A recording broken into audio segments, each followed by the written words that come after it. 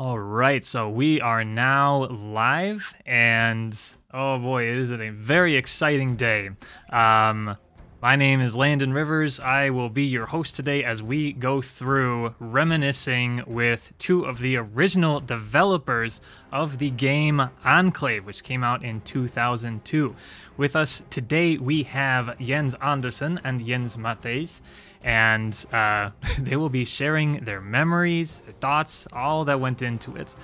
This is the first game that both of them have actually shipped together. It was a big learning experience, and there really isn't too much material out there in terms of the making of this game.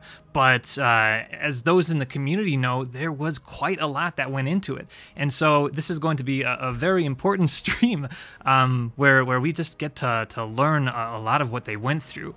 For those who are game developers and those who are maybe aspiring game developers, this might be very helpful to you to kind of learn where they started and some of the challenges that they went through and all the iterations that Enclave went through. It's very, very exciting today. Also to mention, as you may see in the bottom corner, this stream is being sponsored by Ziggurat's Interactive. We are going to have a raffle for their re-release of the game that they're going to have on modern consoles, and I'll have more about that later. So that is something to look forward to. So before we get into that, let me do a little bit of an introduction of the game for those who may not be familiar with it.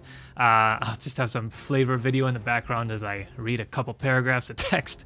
So, Enclave is a game where hundreds of years have passed since the High Wizard Zale saved the people of Selenheim from the brink of defeat by the evil armies of Vatar through creating a massive rift around their lands to permanently separate these forces of good and evil. Now the rift is closing, and it is up to a band of unlikely heroes to rise up and fight. Will they succeed in their quest to fight for light and slay the demon king Vatar, or will the minions of darkness take Selenheim for the forces of evil? So Enclave, as you can see here, is a third-person action RPG with intense medieval combat, an epic soundtrack, and two separate story-driven campaigns which have the player fighting for the forces of light or darkness. Each faction offers 6 distinct character options, and like the knights, wizards, and druids on the side of light, and berserkers, assassins, and goblins as the servants of darkness. You can wield swords, magic, and bows to wage war on your enemies and decide Selenheim's future. So that's just a little bit about the game. And so now I'd like to introduce our guests that we have with us. First, I'd like to introduce Jens Andersson. Both of these guys are based out of Sweden. They originally joined Starbreeze Studios, which produced this game. So Jens Andersson, he was the lead programmer, game designer, and project manager for Enclave. Jens Andersson, he became a founding member of Starbreeze Studio in 1998. There he held multiple key roles within programming, design, and management, as well as a seat at Starbreeze's steering board, producing multiple AAA titles. He later did some work with LucasArts in San Francisco, and then he was able to found his own game studio, Collecting Smiles, where he developed and published games all on his own.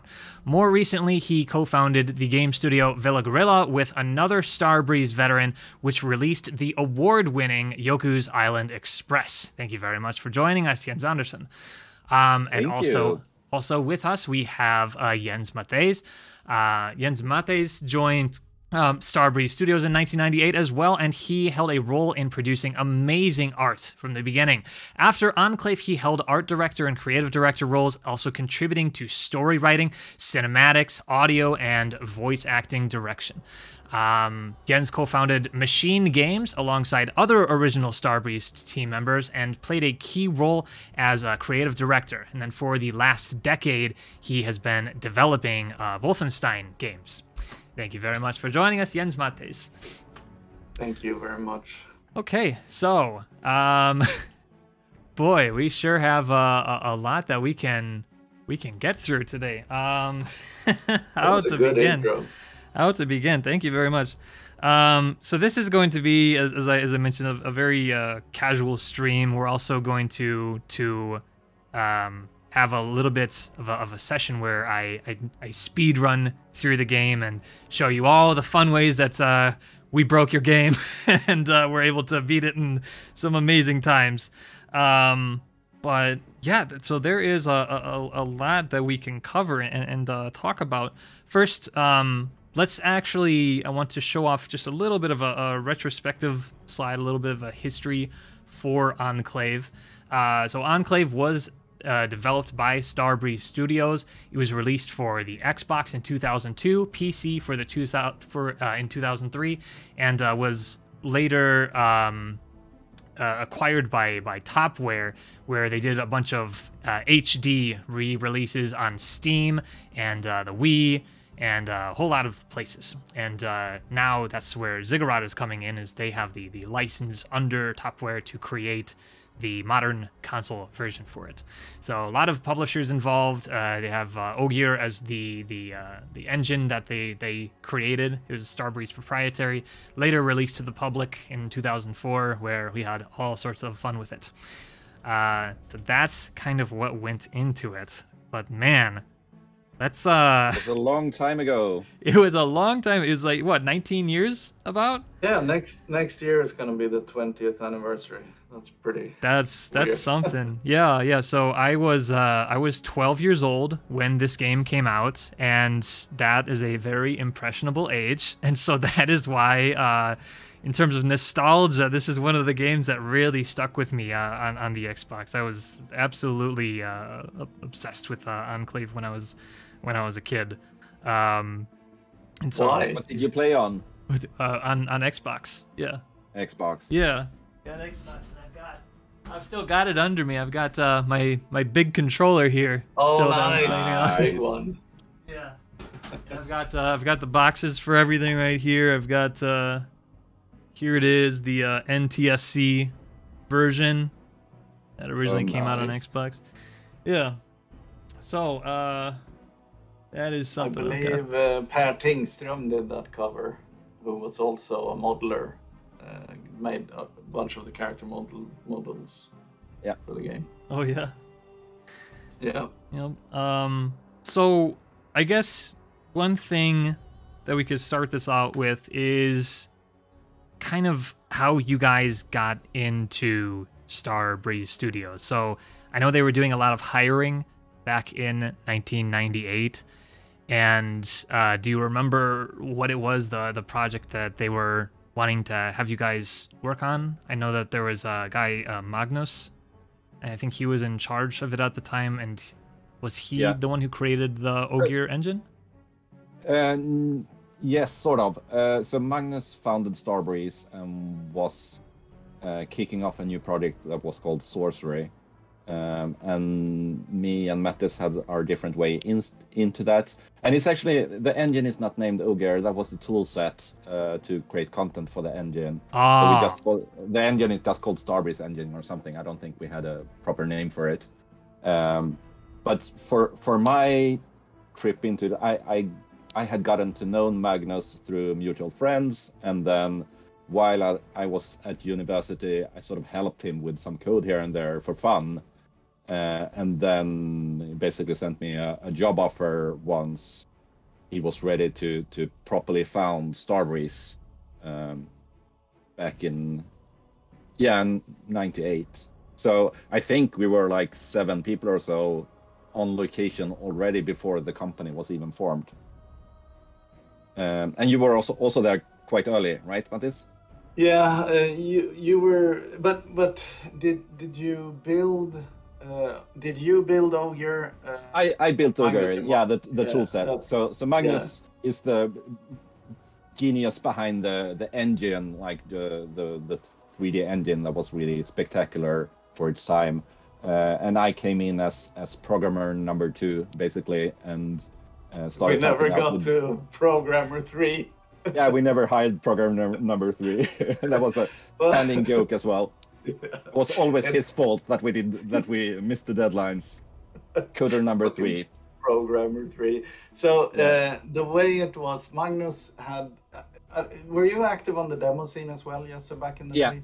Yeah, a little bit. For PC or for what platform? I mostly did Amiga, actually. Ah, okay. So back in the, I guess, early 90s then, I was involved in the demo scene for the Atari.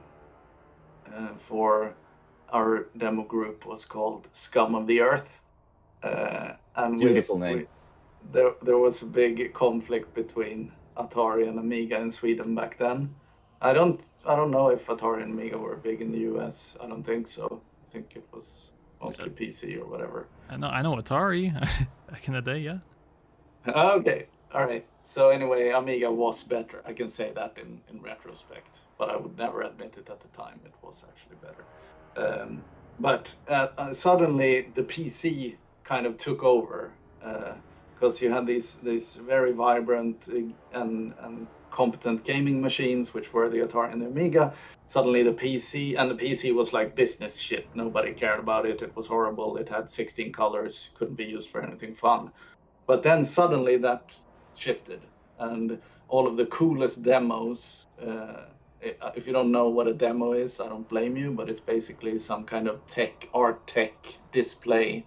You kind of show off your skills by doing some visual artistry with the machine, usually in combination of code and art. I've got some tech demo videos stowed away for sorcery and all that we could show off.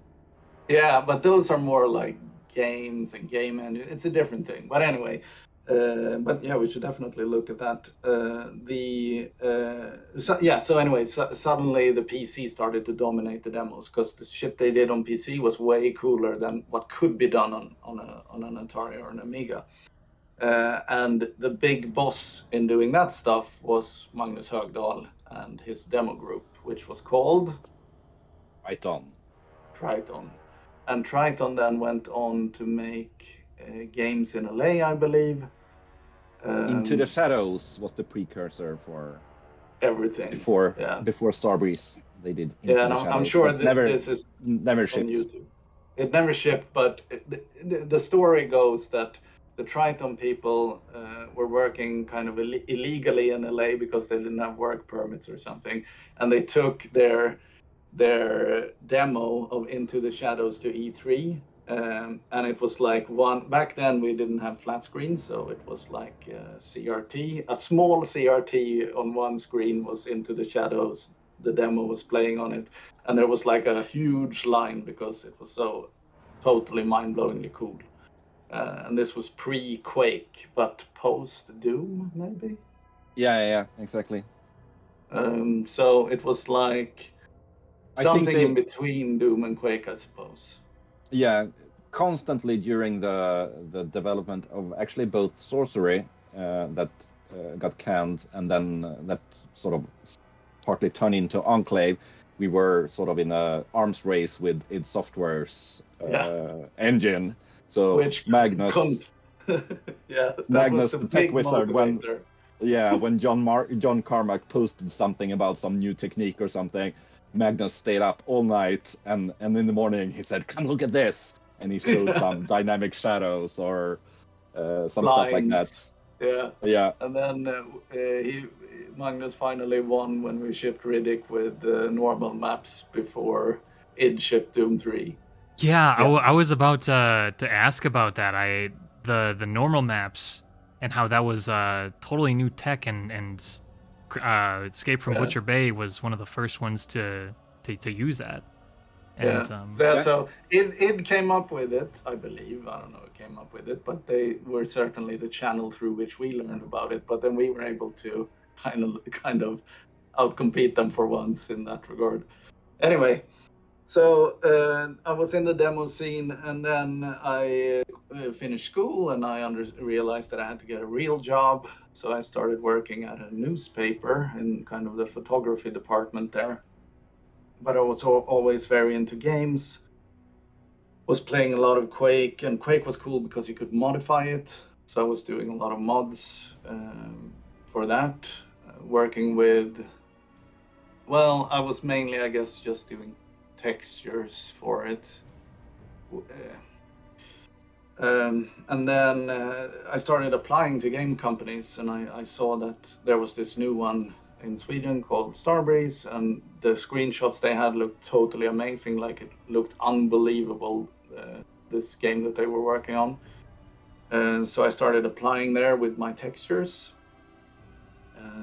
And the first stuff I sent in was, because back then it was, it could go either, like, in some ways it was more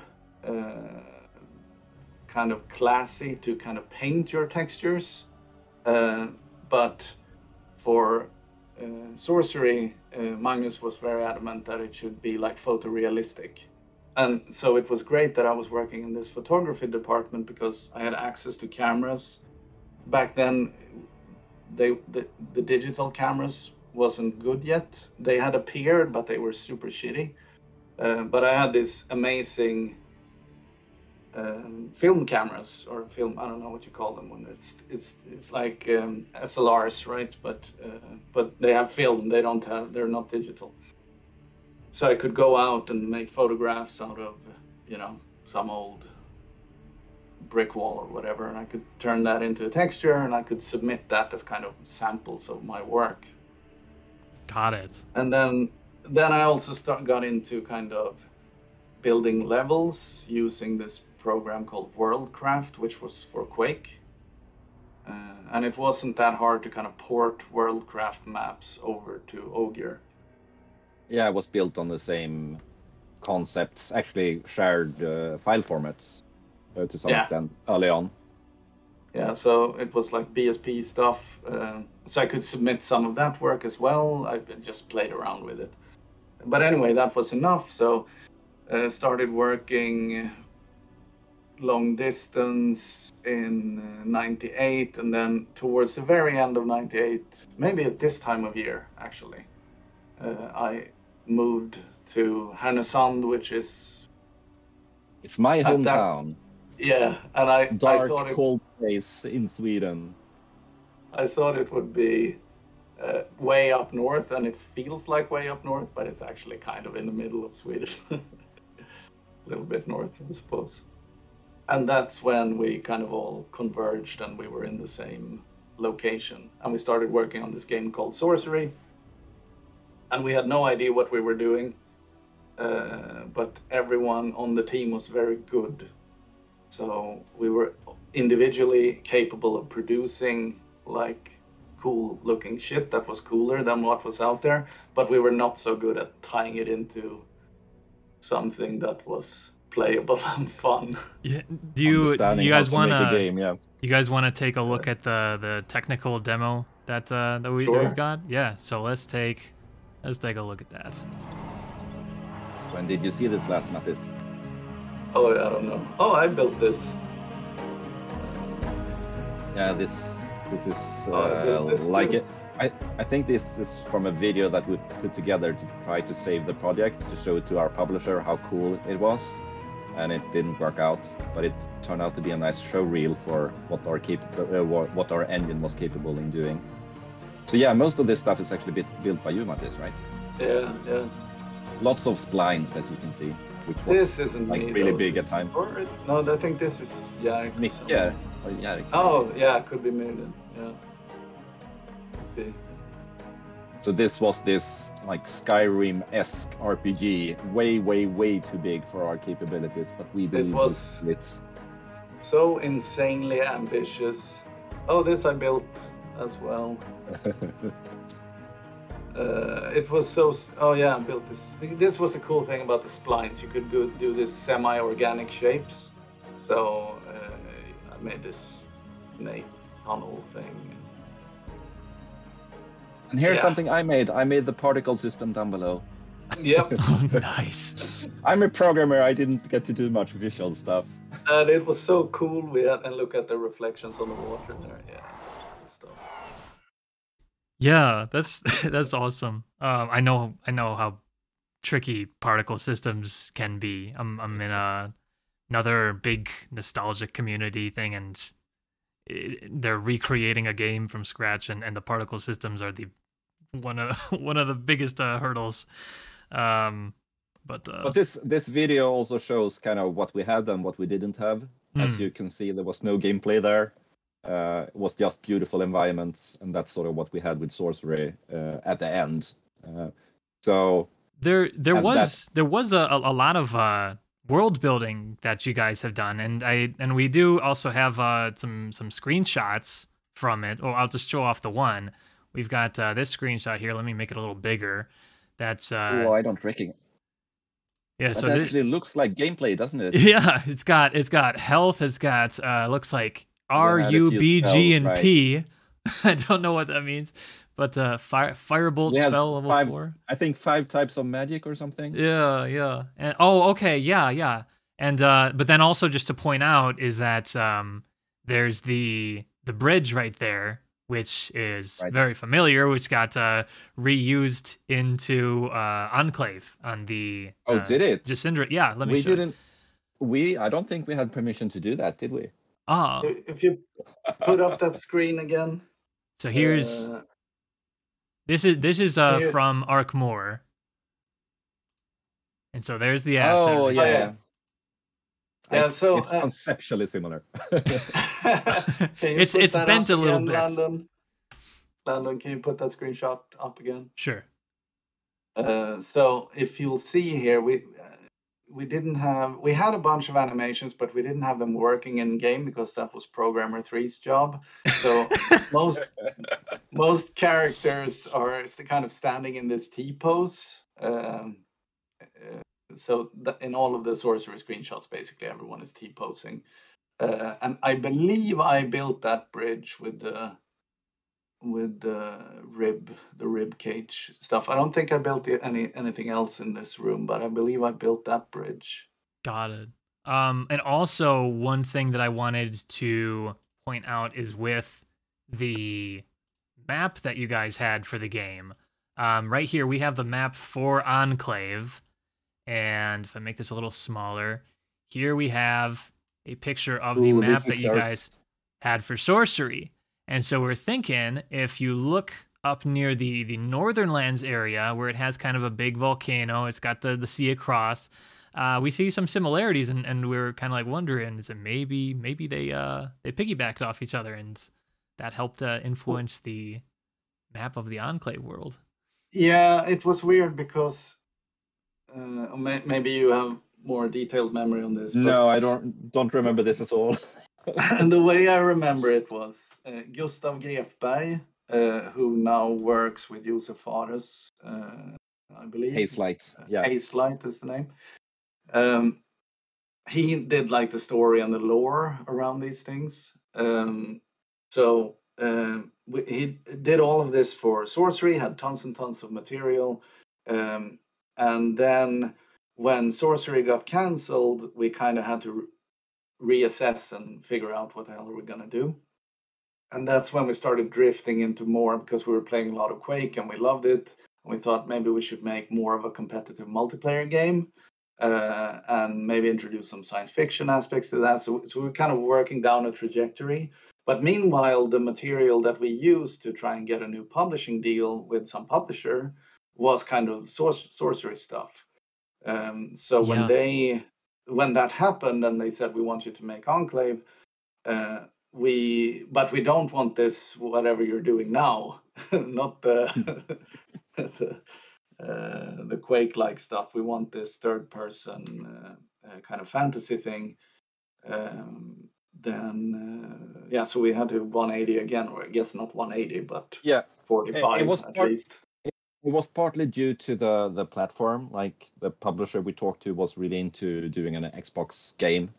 And for Xbox first-person shooters, like, the Xbox wasn't even released yet, but there was you couldn't do first-person shooters on console because Halo hadn't been released yet. No Halo, no Call of Duty, so it was impossible. It was a total non-starter. Has to be third person. Has to be third person, yeah. And I guess they like the fantasy stuff more. So we sort of pivot towards that. Yeah. And Gustav also made kind of the story and the lore for Enclave. So I think there was a lot of similarities there, probably. in kind of designing that world. Got it. Yeah, same team, you get similar results, I guess. Did you guys want to see the video of Enclave Classic, the shooter game? Do it. Okay, here we go.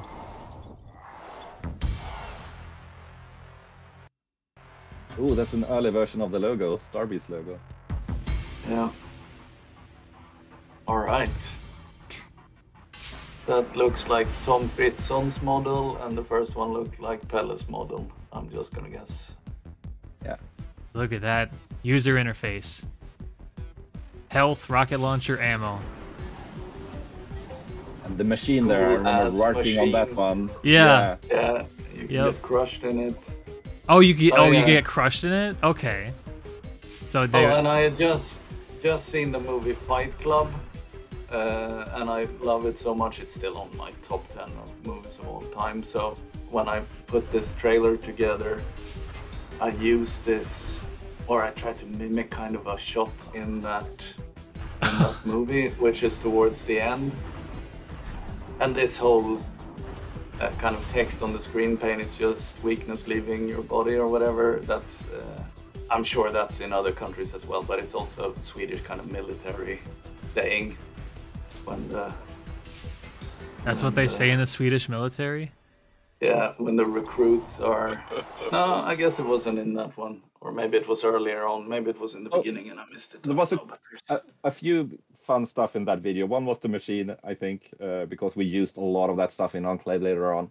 The second one, which was just in one shot, I think, was a portal, like a mirror. And that was one of those typical things that Magnus had seen someone else do, and we need to have that in our game, and staying up all night, and suddenly we could have mirrors and portals in the game, and we could like shoot through them and stuff. Yeah, was it the original Prey or something that had these portals? I don't remember where it came from. I think so. It was like original Prey long before, because that game took like 7 years before they turned it into a game or something. I don't remember. Yeah.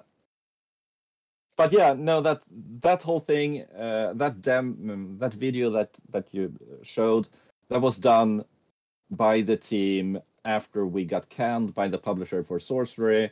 Everyone went to the unemployment office to get sort of the welfare check and said, like, we need jobs, but we rather work for ourselves. Is that okay?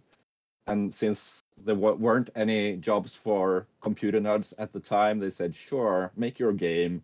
At least you are doing something. And then we went away for 6 months to do this demo, and then managed to find a publisher. Oh my god! And we also got acquired by another company. That's also important to note. Yeah, there was the merger early on. What was that? 3 games. Yeah. Yeah. Yeah. Exactly. Okay. Yep. That's what it was. So what happened was we weren't really comfortable in Andersson, partly because it's insanely cold and windy, and those two are not a great combination. But also because it was hard to recruit for Andersson. It was hard to get people to move there and work for us. So we thought we should move to some other location. We looked around, like what city would be a good candidate, and everybody kind of liked Uppsala because it's big-ish, but not too big. I'm talking Swedish standard here now, so not big in an objective sense, but for Sweden. And it's close to Stockholm, but it's not too big and crowded. But it's also important to remember at this time, like we were, I don't know, in our early 20s, all of us. No one had any family. This was our family. Like half of the studio lived in the same house. They rented a house together and lived there. And basically, this is where we spent all the time, at the office, or if we weren't at the office, we were doing something together, being at the pub or whatever. So we could have that kind of discussion. Where should we move? Almost like a family, which was kind of weird. Oh my god. Yeah, which would be not possible these days. But back then, yeah, that was a total possibility. And we loved it so much. And we would like work 18 hours and then sometimes sleep under the desk, whatever, the normal computer nerd stuff. The normal. But then they yeah, so Magnus was thinking about like how to salvage the company now that the paychecks aren't coming anymore because they canned the sorcery game, which at the time we thought was unbelievably weird because it was clearly so amazing. But in retrospect, that was probably the right move because it wasn't playable in any way. It was just basically cool tech and visuals. Yeah. But then they so we had this offer from a company called O3 Games in Uppsala to basically, and we were really impressed with them because they had shipped the game and we had no idea how to ship. Like that was magic to us. And they liked our stuff because it was kind of high quality in terms of tech and art. And they were based in Uppsala. Maybe I said that, I don't know. But yeah, so that's what we went with. So we merged with O3 Games, and that was quite an experience too. Yes. Yeah, it was super weird. But it was basically those two things happening at the same time, like the merger with O3 Games and moving the studio to a different city. And then in parallel, there had been negotiations with a publisher, Conspiracy Entertainment, who were interested in doing an Xbox game with us and liked sort of like the direction of Enclave, but wanted to take it like, we don't want a first-person shooter, we want a third-person hack and slash. Like, sort of the same game. So there was a big culture clash when we merged with O3 Games. They were a few more people than us, as I recall. We were like 9 people or something when we. I think we were only 6 who moved, actually. Oh, okay, yeah, that might be true. And they were, let's say, 12. I don't know. I don't remember how many, but it was a pretty small team. But obviously, we had completely different cultures, and we knew each other really well, and they knew each other really well, and we kind of looked up to each other in different ways and looked down at each other in different ways. But yeah, so that took a couple of years before we kind of really coalesced as one unit. Until they renamed the company to Starbreeze and we won. Yeah, exactly.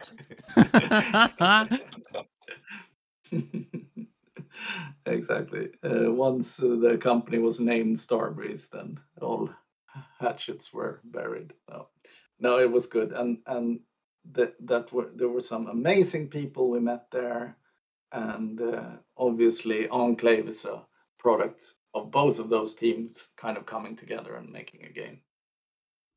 Got it. Yeah, and so one of the things that's really interesting and has generated a lot of discussion in you see it a lot in the Steam community forums for Enclave is people talking about how the original concept for it was to be all multiplayer, and a lot of people were looking into ways to try and like reverse engineer the system and try and bring that back out.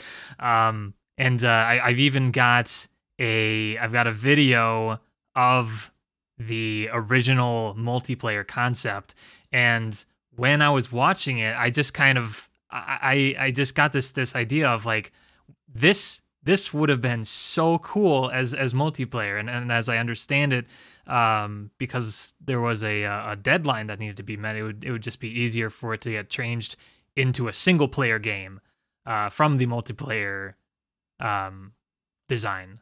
Is that correct?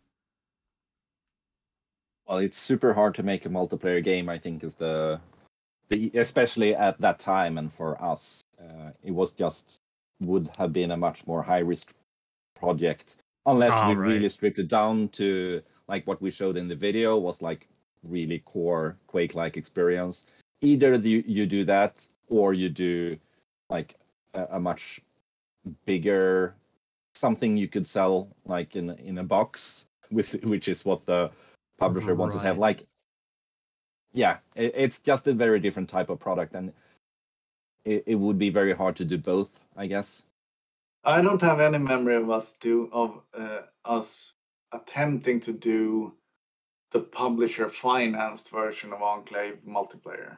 Did we do No, that, or did we no, think about it?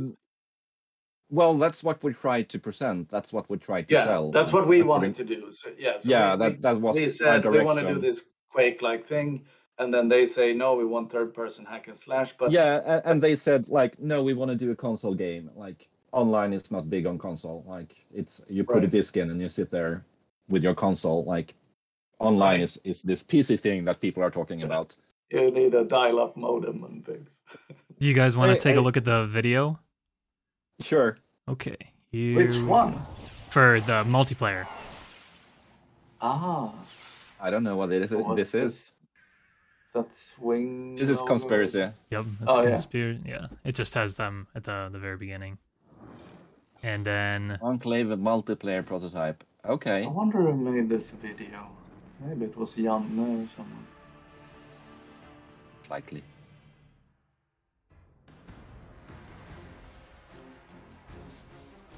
All right. What the heck was this? I remember No, this this video. isn't multiplayer. This is just because we didn't have AI yet. We had to stage everything with people had to kind of drive the characters and do shit. That's what I think this is. I'm pretty sure that's the Maybe. case. But you know, Although that siege thing, I wouldn't be surprised if we wanted to do this still early on in the development. this. Yeah, I don't know. I think Oh, we were this is- just. I think this is like an E3 trailer or something, and we put it together for, just as a video.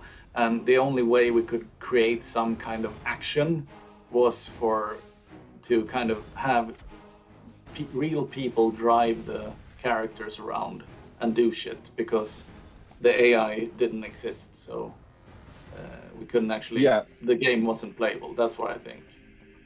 So as you notice, like this was 20 years ago, and we don't remember shit about this stuff. But like this is the first time we are seeing the game, seeing these videos for a very long time. It's all a blur, so don't expect. But us I to know remember the working on answers. this video. Yeah, I remember the video. I think I put this video together, and we had. It was just a nightmare to try and get all of these game developers to do it. what's needed for the shot.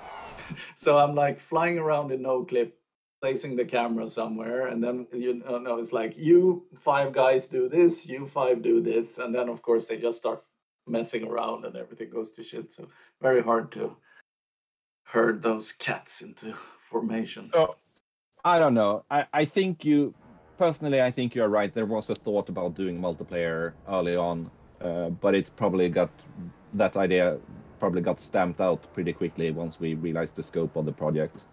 But it's possible we tried to sell that idea somehow, because we had like the whole engine was built for multiplayer, and that was kind of a technical mishap for every game that we made, because we had we wanted to do a multiplayer game, but in the end we all did single player, and we had to write all the code to support multiplayer, which was very complicated because you needed to support like the prediction and latency and all that kind of stuff.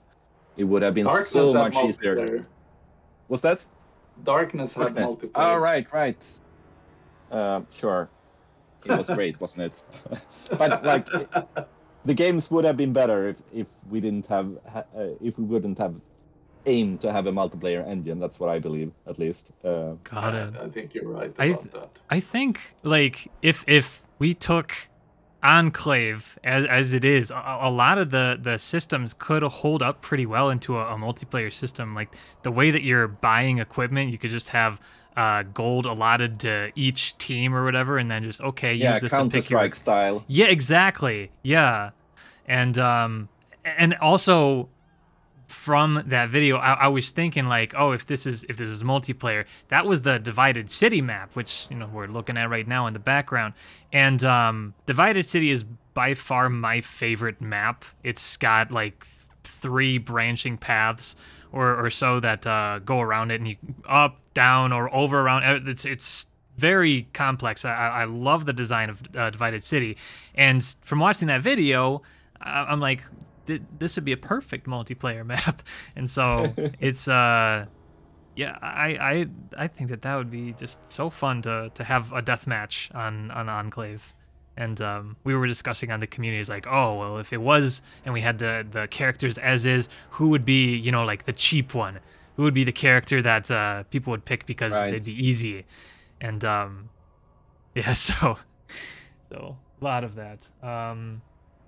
Yeah, so there wasn't just the iterations on what the actual game was, but then you actually got into the development of single player Enclave as is and shipping that out. And there were a lot of iterations on models, and characters and all that. One of the more prominent ones, you look in the code everywhere and you don't see halfling, you see boar rider. You don't see goblin, you see wolf rider. And so like that was just really interesting. Like, let's see, I've got a picture. Because of course we have these visions, right? We want them to ride wolves and yeah. There's the cool. They kind of look like boars. Did we ever get that to work? No, I don't think so. Or did we? I don't know. These are not in game. Way too complicated. And I was just kind of like the character. What was the idea for the character? Would they just always be on the boar for the entire level as you go through it, or something? It just seems a little impractical. Look, I assure you that the ideas are always extremely complicated and cool and not possible to execute. So it's like, I guarantee that, you know, they could jump on them and off them and do all kinds of cool shit, whatever we could dream up. But of course, once Coder 3 never showed up to make it happen. Coder 3. Coder 3. No, but once we merged with O3, then we definitely had Coder 3. Yeah, we had more.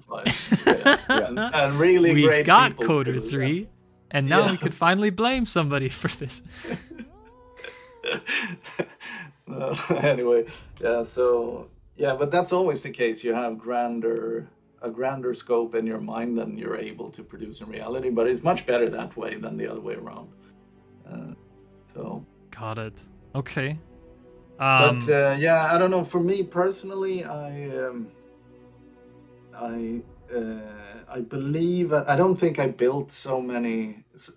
I basically stopped doing any real level design once we started making Enclave or building levels, and I was just much more focused on the texture work, because I don't think there was anyone really at the company that was specialized on textures the way I was. But there were many people who could build levels, or many, but several at least. Got it. But that's my my proudest thing about the game, is that every texture you see inside a level, I made that texture. Not for the characters, but everything in the levels. So like the sky we see and the moon above it, and that was you as well? I believe so, yeah. And I took a lot of pictures. The tricky thing about, because it's all kind of photography based, but everything you see are like the walls and the floors and all of those textures. And for clouds, I had to do a lot of tricky shit, because when you take a picture of clouds from the ground, they're kind of close to you. So it's hard to get. And what that results in is like one big cloud, and it doesn't look good. You want tons of small clouds, right?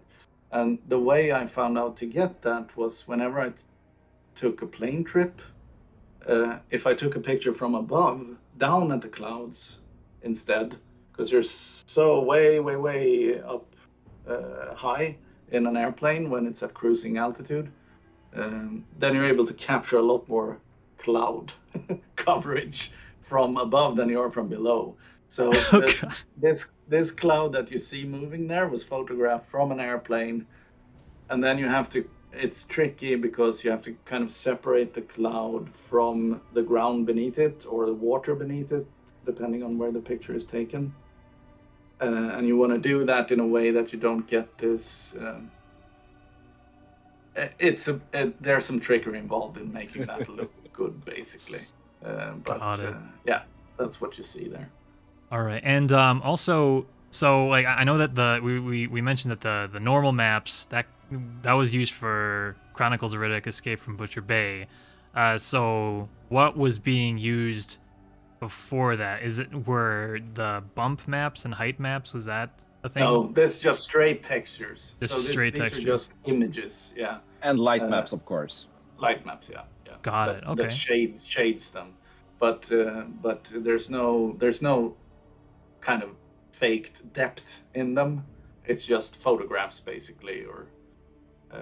But of course, yeah, there's tons of work in making them kind of tile and look cohesive and good or whatever. But there's no 3D component of them. So, Landon, do you have a clip from the absolute first room in the game? The first room? The cell. Oh, I don't have one of those on hand. This is one of my memories from Matthies' work in particular. The floor in that cell, if I remember correctly, has this big etching. And that's something you manually painted for 3 days or something, that texture. Do you guys want me? Kinda... Do you guys want me to go in game? Actually, I could. Yeah, sure. I could sure. boot up the game and then we'll go through that. That'll be fun. Okay. Okay, I'm gonna switch over to our slick play screen now. Bird transition. That was fun to make. Okay, so I'm gonna boot up the game now. And who actually made that animation of the bird and who built the bird was Lars Johansson, who is now the managing director at Machine Games. All of this stuff he rendered in Lightwave. Is that what it was called? I think so, yeah. Yeah. Oh, also, one of the things about this game, since, you know, hardware has advanced through the days, I actually have 2 mice at my desk. I've got this mouse right here, just a Microsoft optical mouse, and then the one I'm using, you know, the Corsair one. I have to use this old one because the polling rate on the mouse is it's a lower. Otherwise, if I'm using the nice mouse right here, so here we are in the first room, I do that, I can run really fast. And so I have to use the other mouse in order to get it to work. Ooh, let's move you to the side there. Oh, gotta... And we should be good. Okay, cool. So here we are in the first room. Let's open up no clip. And so let's take a look at some of what goes into this. And maybe I'm remembering this incorrectly. No, there it is, yeah. The floor? There it is. So this is one of the I don't know. It was frustrating for me at the time seeing Matthies spending 3 days on this texture that hardly anyone notices. But that's game design for you. Like, you don't really know what's gonna be important in the end. I noticed it. I thought it was kind of cool. I didn't know it took that long. If you zoom in, if you move closer, you'll see all of these little kind of markings. Yeah. And that's what took time to kind of paint all of those. You created a language. Like some kind of fake language symbols, I suppose. But I Inspired can by get very OCD like that, but the kind of it's not what is it? It's not a pentagram, but there's like 7. What's that called? Septagram? Septagram might be the name, yeah. Yeah. The foundational septagram, because back then I've always really loved this band Tool. Yeah. And and there was like some kind of haphazard online community around that band, and I met someone there who I started talking to, and he sent me that kind of foundational shape. Oh, got it. Of the septagram, I suppose. I don't. Yeah, it's whatever. The star thing. Yep. Yeah, the star thing, and then of course the work was to try and kind of turn that into something that could be in the game, and that's where all of these little symbols came in. I actually don't remember doing that, so thank you for reminding me.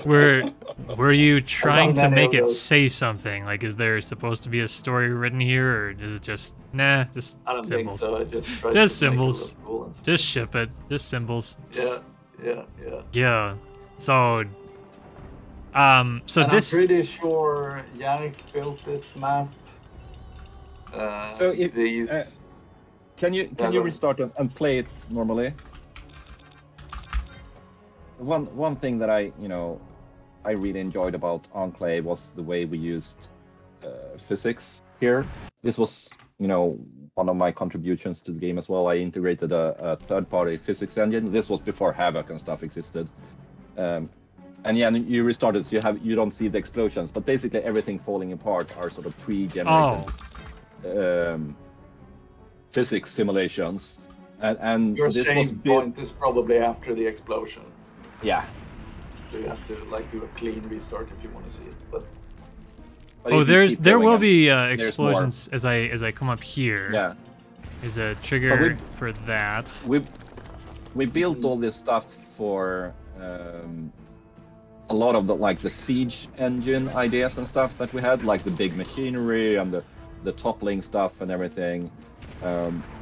And while we had to scale down on a lot of those ambitions, as a tool, this worked out really nicely to just dress up the level and have some moving stuff going on in the level, making it more interesting to move around in.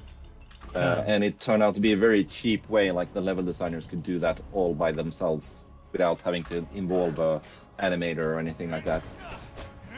You're not supposed to do that. I'm not allowed to do that. Yeah, there was this whole simulation thing was very cool, and it was different every time you ran it. So you would run it. Heptagram. Strix in chat was saying a heptagram is 7. Ah, sorry. Yeah, sorry. Nice. Okay, heptagram. So anyway, you're kind of simulating these things, and every once in a while, the pieces will fall the perfect way, and that's the one you save and put in the game. And there's like. Oh, got it! Wow. Wow. That's really at least how I remember it. Yeah, no, totally. And that was a really good thing, because that meant we could do very complex things and still rely on them showing up in the right, so they wouldn't block off the player from. Yeah, they wouldn't do anything crazy. Yeah, they would fall the same way every time, and we knew it looked good because we had tried and moved all the input parameters and that kind of stuff. So the gold pots you got up there, did you need to ride the thing up to get those? Or can you get up there otherwise?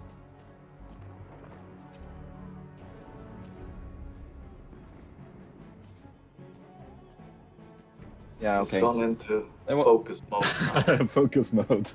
Yeah. So I guess I'm you need to ride. taking verbal input.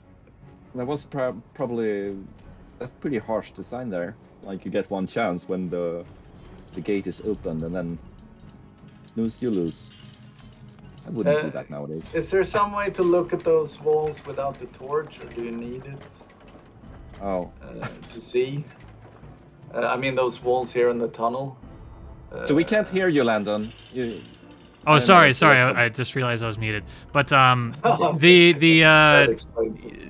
yeah, I've trapped myself in right now. But you can close the gate again, and there's not really a way to see these sewer walls without the light. It's just kind of it's like a shader problem that was inherited in the re-release, and you have to do some modding to get it to look the original way. Right. But you guys want to see a trick? Yeah, here, let me show you a programming trick. There was some bump mapping here, wasn't there? Oh, a what? Must be some bump mapping here. Yeah, no, I seem to remember this is like the one place in the game where we actually stealthed in some of the new tech that basically made it into Riddick in the end. Oh, you guys want to see a? But it's not normal mapped for sure. It's definitely bump mapped. In Andersson, okay. you might appreciate this. See, this is the part where you're supposed to crouch in the map like that. Here's a bug that we found. You swing your sword like that, and right when I was doing that, now I'm holding C. So the game thinks I'm crouched. Here we go. Wow. You can go through without having to crouch, and so that's it. The game is storing your variable as crouching, and your height in the game is lower, but you're running normally. I see. Now this might be a good time to talk about the QA for this game. Oh yeah. So that was funny. We had one guy on the team doing the QA. He was a very nice guy and he was very good at playing the game. So we would ask him like, how's the difficulty? And he would say, I think it could be a little bit more challenging. It was when the game got released, one of the things that people said is how difficult it was. Yeah, because we just constantly turned it up based on this one guy's feedback because he was an expert in the game. And that's not his fault. That's totally our fault because we were so inexperienced and useless. Well, okay. And we didn't. Honestly, we didn't really have time to sanity check, so we had to rely on like, okay, at least someone is making an educated call here. Okay, let's turn it up a little bit more. We go there, we watch him play, and say, yeah, he seems to manage it. We don't really have time to fight ourselves. Let's keep fixing bugs. Amazing. It was so insane. Like I know when there was 3 weeks before ship, and this was also in the day where you couldn't really update the game after it was released. I guess you could technically, but nobody really did that. Yeah, it was uncommon. So, but there was 3 weeks before we had to submit the Gold Master, and we had 2 levels with no gameplay on it at all, or 3 levels maybe it was. I don't know. It was 2 or 3. So that was, it was hard to make. Hard to focus on the right things. Yeah, for sure. Yeah, and the game is way too big than we intended it to be. Like, just the idea of having 2 separate campaigns, I don't think we realized what we were aiming for there. Yeah, and we're also so incredibly pig-headed that we stick to it, even though it's ridiculous and stupid. Hey, can we talk about some of the art on the walls here? For sure. Recognize this? Is this from Sorcery? Mm-hmm. Yeah. So these are all shots from. see... Oh, that's the outpost, and that would be from Sorcery. I think that was in the tech demo. Yeah, that looks like something I built. I never saw this. That looks cool. I'd like for that to be a level. And that's probably Shai Dahim that I was working on for Sorcery. I'm not really 100%. I've seen this one in concept art. Yeah. There's Soladia. The one with the woman there earlier, I believe Per Tingström built that model. That was a character from Sorcery, and we had this tech demo where we were kind of showing a person moving around because, as you remember, everyone was T-posing, but somehow we were able to like play pre-canned animations on people. Yeah, we recorded that. It was like one of the first things we actually managed to record motion capture with Sorcery. Yeah, with our magnetic mocap system. Yeah. So this, I don't know if this predated the optical systems, but at that point in time, 20 years ago, it wasn't a sure thing which one was going to win out, if it was the magnetic or optical motion capture systems. And we got this optical or magnetic one, and it was the weirdest thing you can ever imagine. Like you're wearing this batteries and like cables and shit all over your body, and the capture volume is like, I guess 2 cubic meter, but the footprint is like 1 square meter, and then it's 2 meters tall, kind of. I don't know what that is in metric, but it's small. So we couldn't do any running animations or anything unless we had a treadmill. So we had to get a treadmill, and people had, or our guy, our animator, Mikko, who did like all of the movements for all of the characters, basically. He had to run on this treadmill at very high speeds in order to capture these running animations. That was scary. Oh my god. But, and then somebody turned the microwave on and totally killed it all? Yeah, because we had the system generated like this magnetic field, like Matthies was talking about, and the things you had on here was sort of detectors where in the magnetic field you were. So he was kind of like a stuntman and an animator in one, running on this treadmill and then pressing stop on the computer, checking the animation. Did it turn out all right? No, I need to go once more, turning it on, running again. Yeah, and once we moved to Uppsala, we put that system into the kitchen of the office because that was the only space that could accommodate the treadmill or whatever. And when people went in to microwave microwave pizzas, the microwave would kind of totally scramble the magnetic field, so that would ruin the recordings. Wow. That's, oh man, that's so harsh. Do you guys want me to show you how we speedrun through this first level? I've got a little timer in the bottom right. Would love to. Go for it. Okay.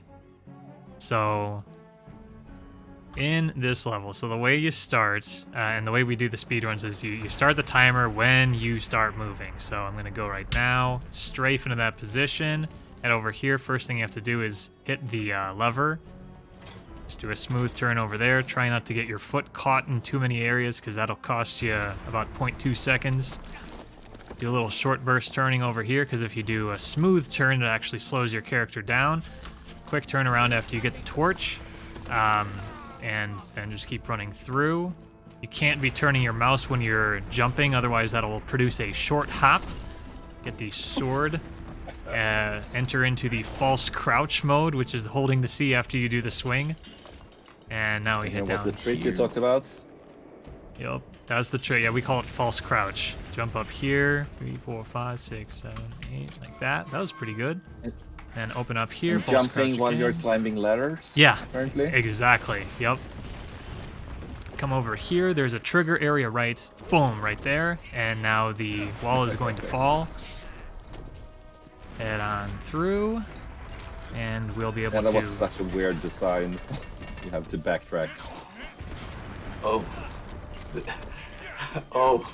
There are a lot of weird designs, and I can promise you that the most evil ones are my fault. I know Okay. which one that is. Oh, there's several. Boom. Nice. So Well done. 121.91. And the Very record good. for this level is 119 on a PC and 117 on the Nintendo Wii. Wow. Oh, yep. Yeah, that's great work. So, can you tell me about the bird? Like we see Yeah, we see this bird motif throughout the entire game, and what is like does the bird have a name? No, I don't think so, but I just I don't know. I was just kind of, we needed a user interface, or graphical user interface, or GUI as it was called back then. And we had to figure something out, and Lars was willing to kind of do the animations and the renders and build the models in 3D and all of that.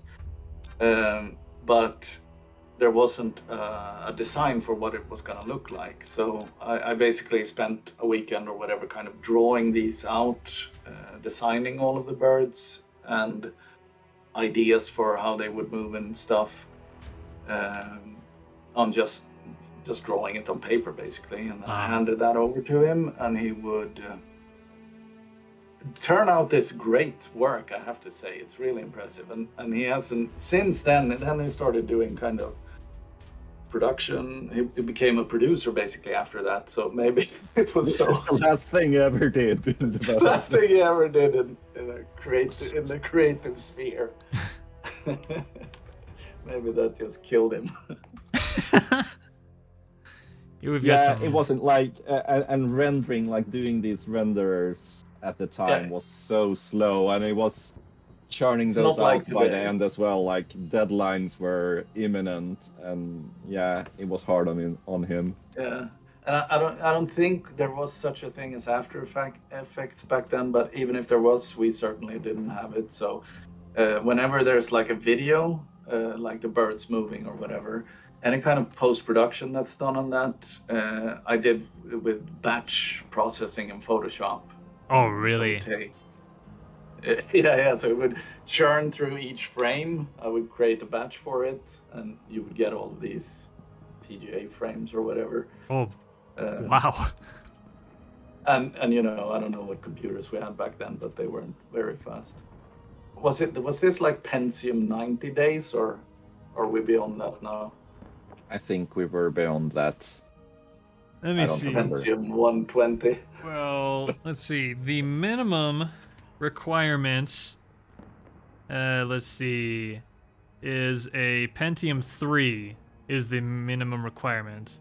128 megs of RAM, a 3D accelerator card, TNT2 or equal. Ooh, TNT2. I remember that card. Yeah. So this is Protect the Outpost, and this is I was zooming in on this. I wasn't sure if you knew whose signature this was in the red here. Is Tom? I don't know. That looks like actually similar. So this building was in that the tech demo for sorcery. That looks like Yark's style. So I think Yark built that building. But I don't think that's his signature. Got it. But I know I made these because I made all of the textures. So I know I made these paintings from obviously screenshots of various people's work. Right. But I don't know if I just made up a signature or if it's actually someone's real signature. Got it. Okay. You want me to run through this level? Show you what goes into it? Yes. But yes, who do you think made that character model? Is that Tom's? So the fighter is Tom. I think. Yeah, this is also Tom. I'm pretty sure. Everything has spikes. Yeah. Everything is. Because. Yeah. Back then, or like the artists that people like me and Per and Tom and the art team, I suppose, was people that we loved, was like Frank Frazetta, Simon Bisley, these kinds of painters. So all of the artwork is very inspired by those guys. Got it. And I don't know if your generation even knows who they are, but no, I was just gonna make a comment that back then. I was just gonna make a comment that this was around the time when like movies like The Matrix were coming out, Lord of the Rings was coming out, and so there's this whole like gritty texture was very commonplace back then for a lot of games, and it's one of the styles that a lot of us really like and hold on to. So yeah, that was one thing. Let me restart the level though. So this was I think we saw The Matrix the first time we went to E3. Is that correct, Jesse? That is correct. We were blown away. Yeah, and it was such an awesome. It was like Man's Chinese Theater or something. It was a huge theater. Yeah, it was like what everyone was talking about at E3 that year. It's like, have you seen The Matrix yet? Yeah. Yeah. And then I think 2 years later, the sequel was also released at E3, and we got a preview. And got to see the sequel, and no one really wanted to talk about it. Nice. Yeah, but The Matrix is still such a phenomenon. Yeah, and they got the new one out now. I haven't seen it yet. I will see it once I get out of COVID quarantine. Yeah. Okay, let me give this level a run through. This is an interactive level because you get to use cannons and stuff. You pick up the crossbow. I missed that guy, so I would have already restarted this level, but that was actually a pretty good kill right there. The cannon, one of the few remaining siege weapons in the game. Yeah. So, actually, let me just go get this potion right here. Usually I would wedge myself up against the door right there, and then I would not get hurt by the explosion. You'd just be able to just keep walking forward and you wouldn't get hurt by the explosion. But I opted to get a potion to stay safe. So you just kind of... This is very streamlined at this point. This room right here is absolutely beautiful. Thank you. Yeah, like the wall textures and all the flowers and all that. It's Yeah, that was very well put together. Yeah, I'm pretty sure Yerk built the level. Would you agree with that, Jesse? I don't remember, but it sounds I likely. think it looks like his style, so that's what I think. Okay, so you were originally supposed to go back down all the way, but we opt instead to just drop down here and hope not to die. And so now There's some geometry on the wall or something that you can sort of. Oh yeah. hit Oh to yeah. not get- There's geometry on every wall. You can wall hug in a lot of different ways. You just gotta find the right walls to work with. Go into first person you mode. squeezed through the door there. Yeah, yeah. Let's see if I can get. This guy has such a tiny head. Oh, that's pretty good. Did we have a collision layer when we did Enclave, Jesse? For the characters. Yeah, you Yeah, guys. Well, or- you guys for the definitely environment. did, because Okay, it's good. so hard to get through. Yeah, you see, the level's already over. I killed the main guys I needed to. Yay! Good job! No, I remember for the characters. I remember being proud of that piece of tech. We had basically geometry shapes that we animated along with the body, so you could actually hit an arrow in the arm and it would stick. That was pretty cool at the time. Sorry, I just have to interrupt you. Or no, continue. I'll tell you later. But these. I'm done. Go ahead. Okay. These cinematics. Oh my fucking god! This was when I was like legit going insane, because in the very deepest of crunch, when we were just crunching like crazy towards the end of this game, we realized we had no camera work for any of the cutscenes. And the only way to make camera work was basically to place this spline shape. The engine path. Engine path, that was what it was called, inside of Ogre, the level designer. Now the problem was that at this point Ogre was incredibly buggy, and Jesse couldn't fix it because he was working on fixing the bugs for the game, so the game was playable. So what would happen was I would place this engine path, I would check it, does that movement look okay? Of course I didn't know what I was doing, so it's horrible camera work. Never mind that, but at least it was something. The problem was that it would very frequently crash when I was saving, and if it crashed while saving, it corrupted the save file. I'm so sorry. Oh no. It's not your fault. It No, is it your is my fault, but there fault. was nothing you could do because you had the right priorities. Oh But no. basically I had to maintain like 10 generations of the file. So every time I saved into a new file. So if I crashed during save, I could revert to the one before. But that was harrowing. That was really high frustration. Got it. Hey, something that we haven't done yet. People have been here for a bit. How about we do one of those giveaways? You guys want to do a giveaway really quick? Sure. Sure. Okay. So let me see. To talk about what the giveaway is. So Ziggurat Interactive is sponsoring this stream, and they are wanting to provide a few giveaways. So the upcoming version of the game developed by Ziggurat Interactive is being produced under license of Topware Interactive and will arrive on Xbox One, PlayStation 4, and Nintendo Switch with upgraded visuals and sound effects, an enhanced soundtrack with over 20 new tracks, remastered music from the original game soundtrack, and more. So the game is not out yet. So this raffle would be to basically receive a copy when it comes out for I'm sure the console of your choice. You would receive a key when the game comes out, and so I would hand your name over to Ziggurat, and that's the way that it works. So let's get this giveaway started. We'll have I'm gonna have to move this a little like this. This is going to be I'm gonna make sure mods can get it too. We'll do that. Okay, so the keyword is ! Enclave, just like I put into chat. ! Enclave. And so just give that a type, and we'll wait a couple of minutes, and then I'll click on the roll button, and you guys will get one picked out for you. Okay, so sorry to interrupt. Anything more you guys wanted to go over?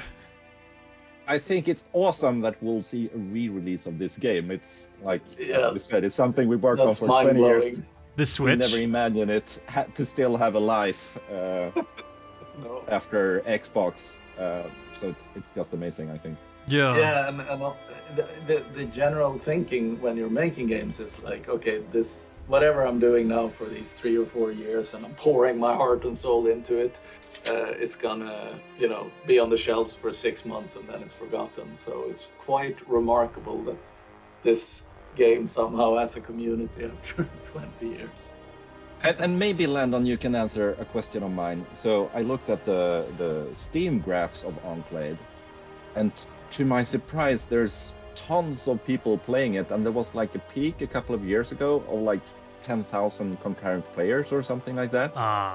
And I don't know what that is. Like, why are people suddenly playing this game? It costs $5 regularly, and on sale it costs about $1 to $2. And so it may have been during a sales period, but Yeah. it's this game is all nostalgia. It's so Everybody's starting it and like, oh fuck, this is too hard. Well, no, the main problem, there are a lot of contemporary problems that we try and troubleshoot in the community. One of them is that the game crashes so much. There's a lot of I think something like a memory leak, and you're having to change your cores affinities on your CPU because you have too many cores running. This guy's fault. No, I take no responsibility for that. There's that, and then also the mouse problem I showed you with the polling rate, and I actually have a video out there showing how to lower your polling rate or just buy a cheap mouse and then it would work. But it's mainly that. Yeah, and then the difficulty. I mean, you look at some of the reviews and the people are just you just think, you know what? You guys might just be bad at video games. They'd be like, there's no checkpoints. And yes, there are checkpoints. And so I was on this level for 90 minutes. No, you weren't. I think those comments are very fair because there are some incredibly harsh places in this game where the player is truly punished very unfairly. Yeah, it's ridiculous. My favorite of that one is the hidden lever. I don't remember the level, but the water thing. And... Yeah. Maybe, I don't know if are you able to call up levels, Landon? Do what? Sorry. Like, do you have to play them in order, or can you call up any level that you want? After you beat them, yes, you can call them up. And I've got. I mean, if you wanted me to pull up a level, I could. I've got saves created. Yeah. So there's one like underwater level. The sanctuary. Yep. Yeah. So. This is also okay. So to set the scene, this is towards the end crunch, and it's like the middle of the night, and I'm sitting across from Jan Andersson, Janne, and he is scripting the gameplay on the level, and he's like almost mentally dead at this point because everyone has been we've been crunching for so long. And so he asks me, do you have any ideas for gameplay here? Oh, this is such an absurd map. Yeah, so can you go down? So there's some puzzles in this level that are my creation, and I must apologize to everyone who has encountered these and tried to solve them. There's puzzles in this one? Do you one? have any? Here's the one of the, you gotta go over here to get this gem. You gotta do that. If you're doing 100%. Back up and you go down here. And that goes down. Yeah. Here we are. Try to go through. There's some room at some point here. I don't know. I think it's the last, almost at the end. Yeah, but that's the But first, there's the first evil draft that I came up. Which is are you talking? I know what you're talking about. You're talking about this one at the very end with Zale, right? Well, I'm also talking about that one, but this one, it's set up basically so the player thinks they have to pull those levers in a certain combination. Yeah. And it's the very end of the level, so you've been fighting hard to get here. And of course, if you die, you have to restart the whole fucking thing. Yeah, yeah. So I love that. So, and the guy is trapped in the thing, and he says, okay, or whatever, once you pull one of these, he goes, uh-oh, that's not good, and the spike moves closer to him. No. I don't like the sound of that. So at this point, what are you thinking as a player? Of course, I can see this in retrospect, but I have no idea about this now. But basically, you realize first time you try it, it's something like, okay, I have to just pull the right lever and it will open, and the guy won't be impaled and die and have to start all over. But then you pull all three of them, and the guy gets impaled and dies. Okay, so then you start thinking, okay, so is it a combination? Yep. And and it turns out it's not a combination either, and so I have no idea how many hours people have wasted on that. But it's actually this secret lever. Oh, I love, yeah. When I give this game to people and I watch them play it, and I'm just I always let them try and figure out this part themselves, and it's too fun. So yeah, so I appreciate that. Hey, let's roll for the giveaway right now.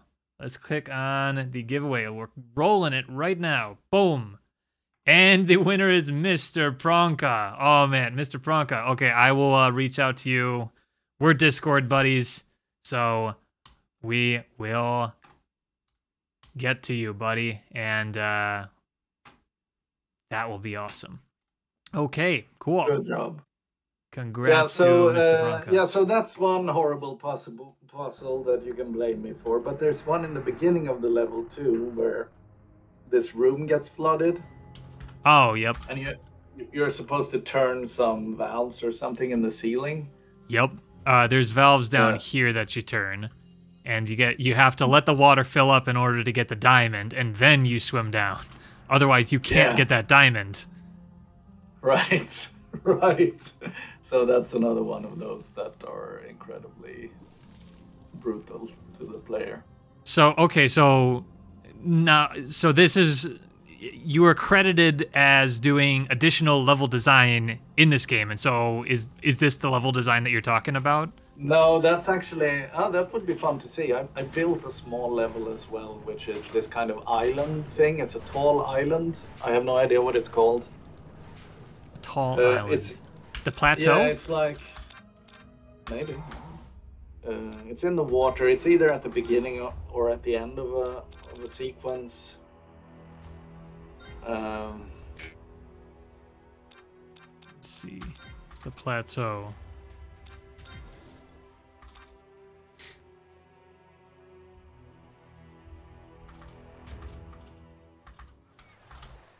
Oh yeah, this one. This one I built, yeah. You built this level? Yeah. So I can blame you then. Yes, you can blame I can blame you for this sniper. I didn't place any snipers. I just built the environment. Gotcha. I didn't do the gameplay. That looks like it. Yeah, it's this sniper right here. They can have just like 100% accuracy. She's being very nice right now, but they can have perfect accuracy. You just turn the corner and and then they get you right in the head like that. Oh, bastards. But what happened was when I built that level, I had a completely flat top, so it looked very artificial. And the other, we call them level designers then, but I guess environment artist would be the correct term today. They were like, we can't stand it. We have to soften this top, so the top is a bit smoother than when I built it. And still very beautiful though. I'm still taking aback a little bit with all the beautiful environments in this game. There are some cool ones. It's good. It's very nice to see. I can sort of see like you forget so much about the games you work on. So it's so hard to go back and look at, like, as a developer, when you go back and look at an old game, especially me being sort of a technical focus, all you see are the bugs that you never fixed. So it's painful. It's actually painful to look at old games, see someone play, and you see all the things that you never had time to fix. But for Enclave, it's gone so long, so I've forgotten about all the bugs that we didn't fix. So now I only see like the end result, and it's actually very nice. But it's also interesting because it's the same for art, of course. You see the things that turned out shitty, but it's really lovely to see this again. I think, I'm pretty sure Jarek built this level, and I think he hid some text up on the roofs. Oh, yep. Are you? I'll show you. Yep. It is right here. Book. Yeah, and there's also a Hank somewhere. Those were his friends, right? No. This is because he was very into Charles Bukowski at the time. Oh. Where was the other one? So the book is for Bukowski, or Bukowski, I don't know how to say that. I don't know where the other one is. I forgot. I remember that. There, I think it was maybe... There's a Hank. Okay. I don't know if it was this level or maybe it was the dark side. Yeah, it could be. Yeah, could be. Yeah, for sure. Anyway, Hank is like the alter ego of Charles Bukowski in the novels. Oh, that would make sense then. That's why it was Hank. Okay. He's reading Ham on Rye every day. So, this level right here, Escort Marcus, we get to... Oh my fucking god. His lines of dialogue are so Marcus, mind the merchant. Why was this game never in Swedish? Why is it always in English? The goblins are in Swedish. Okay, confirmed. The goblins are Swedish.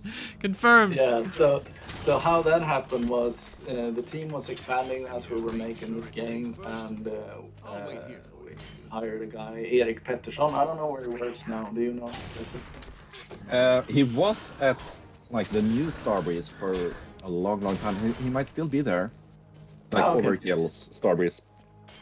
Anyway, one day he just disappeared into Gustav Gefberg, the sound designer's office, and then he emerged with a big smile, and he had recorded all of these lines for the goblins in Swedish. You just went into a room and made a bunch of weird noises? Maybe. No, it's actually, they're screaming Swedish things for you, like. Yeah. I know some of those words. Like when they're talking about money, they say there's no money. They intepang. Yeah, some of that I know from my studies. Let's keep looking for the key. Yeah, so at least that's how I know he did the voice, but that's how I remember it happening. It's him just they're doing it kind of guerrilla style, and suddenly it was in the game and it stayed. Everybody thought it was very funny. I didn't get the timer started. I don't know. I love this part here. This is the jump shot. Boom. Love that. Nice. What I wanted to... It reminds me of another funny story though, like with the hit damage numbers. I don't know if you remember the controversy regarding though. Basically, I'm sure I hated it and you hated it so much. Basically, whenever you hit someone, you see how much damage you make. Yeah. And that was never meant to be in the game. I put it in as a debug number. Yeah. For us Okay. to be able to balance weapons and stuff like that. And I kind of liked it, so I made an extra bit of effort to make them a little bit prettier, so they faded out and some stuff like that. And then I snuck it in there and turned it on by default. And then people got used to it. So when the art people who wanted a pure game later on said, well, it's just a debug feature, it's not meant to be there. I had the team rallied around keeping it for gameplay purposes. Fucking hell. I'm sure I was very, very angry. Furious. Who made this puzzle?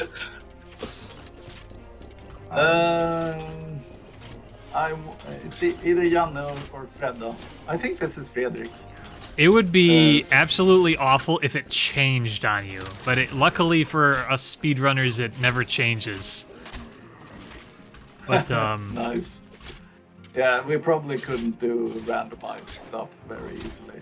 But Fredrik Ljungdahl, who is Here, this door has no physics. Like that at Machine Games, it was Fredrik and Janne who basically scripted all of the gameplay and all of the levels of the whole game. So it's one of those two guys. But what I wanted to ask you before, yes, was did we do like collision geometry in the levels at this point in time? I'll show you. I think we did, yeah. Well, here. Parsley. This right here, there is no way to get through these boxes. Right. So. Oh yeah, that's right. Yeah, so because we have all of these things sticking out, like that torch or whatever, when originally you would get caught on all of those things if you're running around and so because it would be a hard stop, so we build like a collision geometry layer of like wedges and things, so you would slide over those things. Oh wow! Okay. So all of that is very labor-intensive manual work, making the levels kind of. I see what you. Okay, wow. Semi-easy to. I'm sure that's the case for these vaults as well. Yeah, no, it's for everything now. It's coming back to me. Like the floor, as you see there. Like if we didn't do that, it would be impossible to run on because you would just get stuck and you would, jump up and down and stuff like that. Maybe you do actually. But yeah, you definitely get stuck. But they have to make a pass on just making sure you can move around the level, and I think a big part of the QA was finding places where you got stuck, and then they went in and placed this invisible geometry to make sure it didn't happen. Yeah. So speaking of QA, so I told you we had this one guy internally, but then once we got close to ship, then the publisher was going to help out, and. At this point in time, like, nobody knew what they were doing yet. Like, this was new to everybody. And every new game that came had an additional level of complexity. And the QA that we got from the publisher on this game was like nothing you would ever believe. It could be something like... you can fall through the world. That's it. It doesn't even indicate which level they were talking about. Oh. Let alone which place in the map. That's the whole comment. It's like an Excel sheet with comments. You can fall through the world. Oh, that's bad. Yeah, it was kind of the situation. That would not pass muster. No, it's not good. No, we are in a different. So I helped out a little bit on this FMV stuff with the pages. Yeah. I didn't paint. I think I painted a lot of the text. I'm not sure. Or maybe that was someone else. I definitely didn't paint the pictures, but I assembled these pages from various materials and added my own stuff and. Okay, so it got. Yeah, go ahead. So you were saying that all of the frames were batch processed in Photoshop, and then they got turned into Bink video somehow? Yeah. Got it. You just, you can just treat them as all of the frames as individual pictures. Got it, yeah. So Ladon, I have a question for you. Yes. So I think the original release of Enclave didn't have checkpoints at all, and then they were added on the PC version. Is that correct? There is one checkpoint in the entirety of the Xbox release, which is on the final Jacindra level, and otherwise there are no checkpoints on the Xbox version. That is locked into the hard difficulty. Then the PC version was released that introduced the medium and the easy difficulty, and all that this does is that it increases your health, the amount of health that your character has, and then also it increases your damage that you deal. So more health and more damage. Otherwise, the enemies are hitting you for the exact same. The level is just the exact same, and there's also checkpoints. So, yeah, that's what went into it. But we actually had one checkpoint, so we had the system. We kind of knew that we needed a system and implemented that, but we never had time, I guess, to implement checkpoints. I guess we honestly didn't know how hard the game was when we released it. We didn't really know, but once we released the PC version, we had a little bit more time to fix that, I guess. Yeah. Such a weird situation. I was reminded now, seeing you playing, that there is a super secret Easter egg that one guy did In Divided City? I don't remember the level, but he did it so he could propose to his girlfriend. Really? There's a will you marry me? Yeah, in there? if you do the right sequence of events, but it's so incredibly impossible to figure that out. So only whoa! There's a And hidden "Will you marry me?" in there. Oh my gosh! Is this in the final game, you mean? I don't know. I don't know how to trigger it, but you have to do a very specific type of thing. But the most fun part of the story is that they broke up, so it never got used. Oh, but the person who did that was not Janne or Fredrik, so that means we had to have more people scripting gameplays on these levels. No, I think we had a bunch of people, like people doing AI scripting and some stuff like that as well. Like, I remember a lot of people just moving back and forth a little bit. Oh, okay. Helping out. Yeah, that makes sense. Hey, you guys know how there's this area here you're supposed to go into to save the gnome from... Oh, they haven't spawned yet. But I don't remember any of this. I don't know.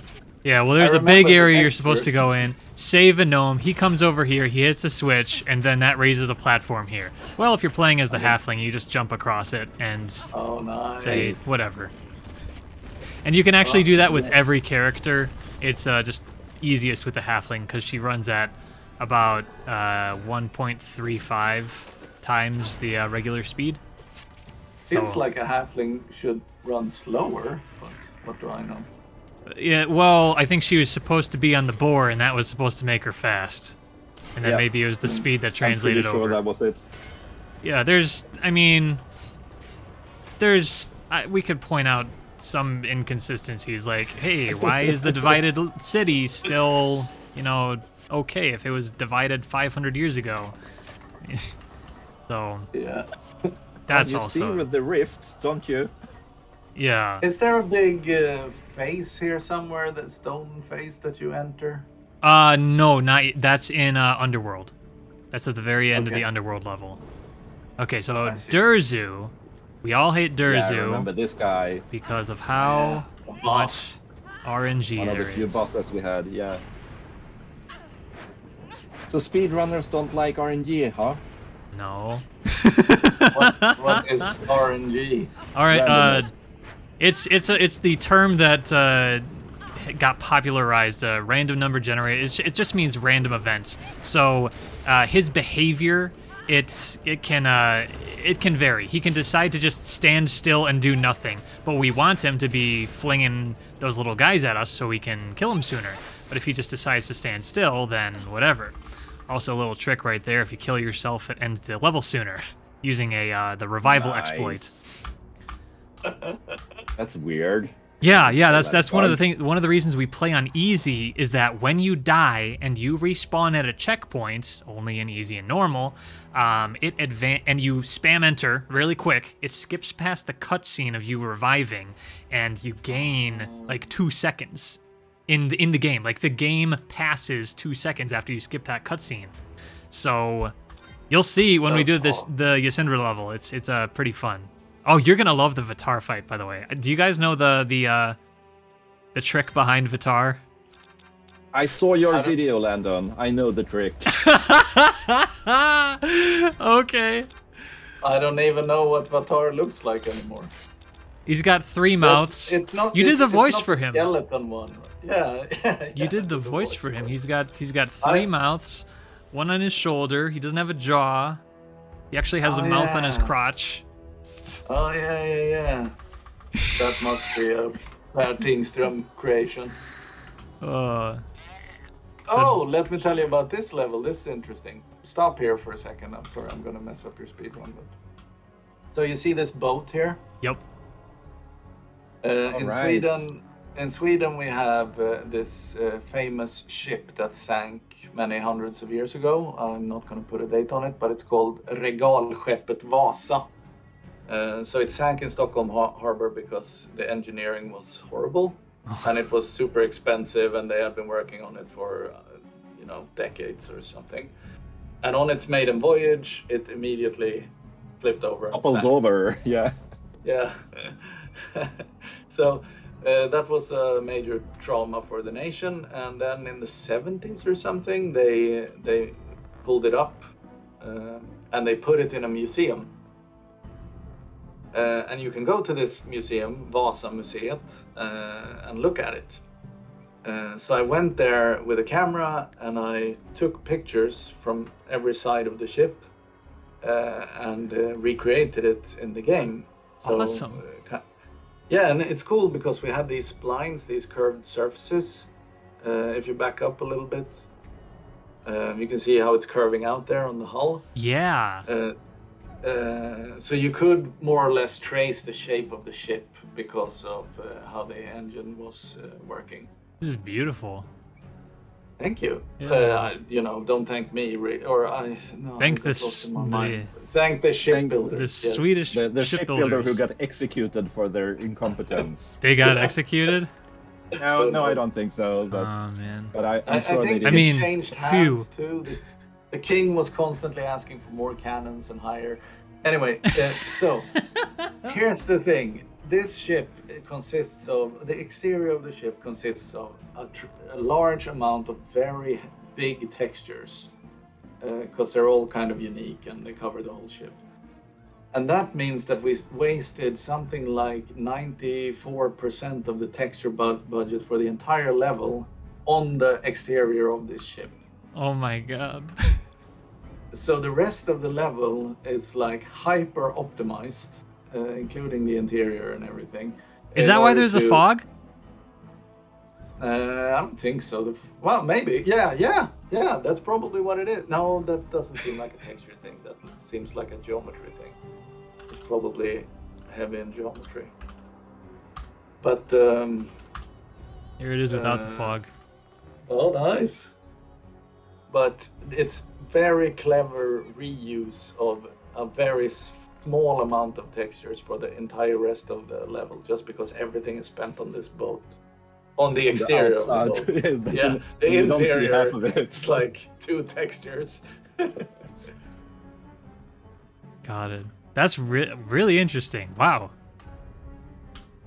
And this is the level where we have the shark, right? This is, yes. It's one of my favorites. It's also one of these kind of technical, like, how the heck do we do this? I think... You want to see a neat trick that we do? Here. Yeah, do it. Okay, so there is a line right here that if you cross it, then it spawns all the guys up here and up here. And then there's another line that spawns further guys up here and the sniper there and an orc right there. And you can just jump past that and have no guys in your way. Nice. So this Do is you have a way to visualize the triggers? Like, there should be some debug commands for that. No. I was trying to look for something like that, but yeah, you see we don't have any goblins down here. Then I jump on these boxes a certain way, and now no goblin jumps up there. And we only have this one assassin right here, and that's our only obstacle. But the rest of the way is entirely clear. Nobody else in our way. So, oh, I got an arrow in my butt. Yep. There's a yeah. So this level is riddled with snipers that make life scary because they could just headshot you out of nowhere. And we have to jump up these boxes a certain way. Boom, just like that. Oh boy, I'm gonna get hit. Looks so easy when you do it. I have a lot of hours in this game. Oh, okay, now we do a false crouch right here to go under there, jumping up here, open the door, grab the log, and book it out of there. And now we get into the scene where they start shooting cannons at you, and I don't know if you guys It's a trap. I think this is- might be my fault as well, the cannonballs. That I is feel the- like it's you have something I pushed on the Anne. As the halfling, though, you kinda don't have to like worry it. about any of it. I like that we could use the physical system to blow stuff up. Yeah, but it's so unpredictable. Like, you have no idea where it's gonna hit strike. There's no warning. You can't avoid it. Right. Like it's pure luck if you're in. No, it's not luck. It's trial and error. It Multiple is. Okay. times on the It's- same level. Yeah, it's always the but same oftentimes spot. it's happening behind you as well, so you can't Right. really see what's going on. Yeah, if actually, okay, let me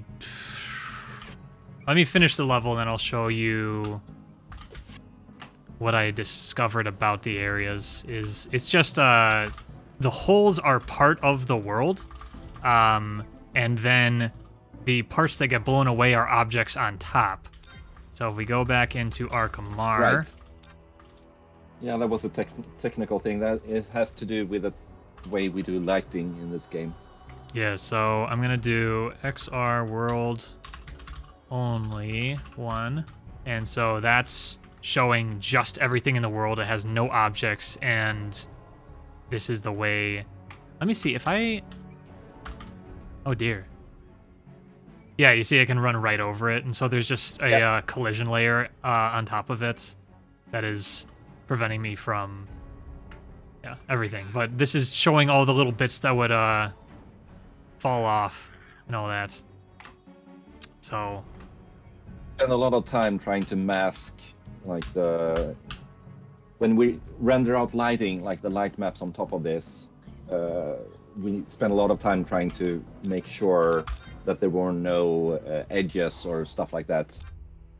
So when we trigger the animation, it actually pops into a dynamic lighting thing from this pre-rendered thing at the last possible moment to hide that scene. got it. And now we see in this level, we get to see the boat again in a little bit of a different form.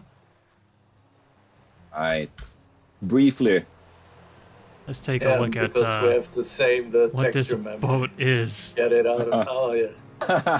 So it's just. That's a smarter, more cheap way to render it. Very nice. Yep. So usually people don't swim out that far. I think it exits you from the level if you go out too far. Don't we have the shark here as well? No sharks. No sharks. It just exits you from the level. It says you are now you're leaving the mission, and that's it.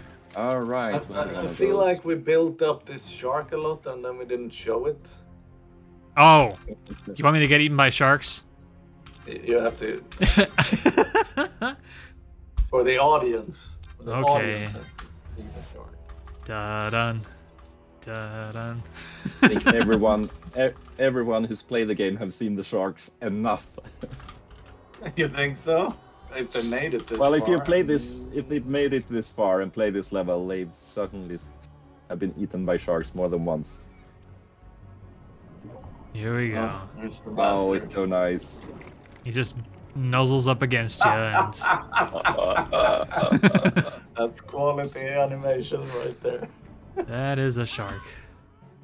And I'm pretty sure this is the solution because it didn't work to build fists around so you could swim, which would have been okay on the level and everything. It's still like, how do you stop the player from swimming away or stuff like that?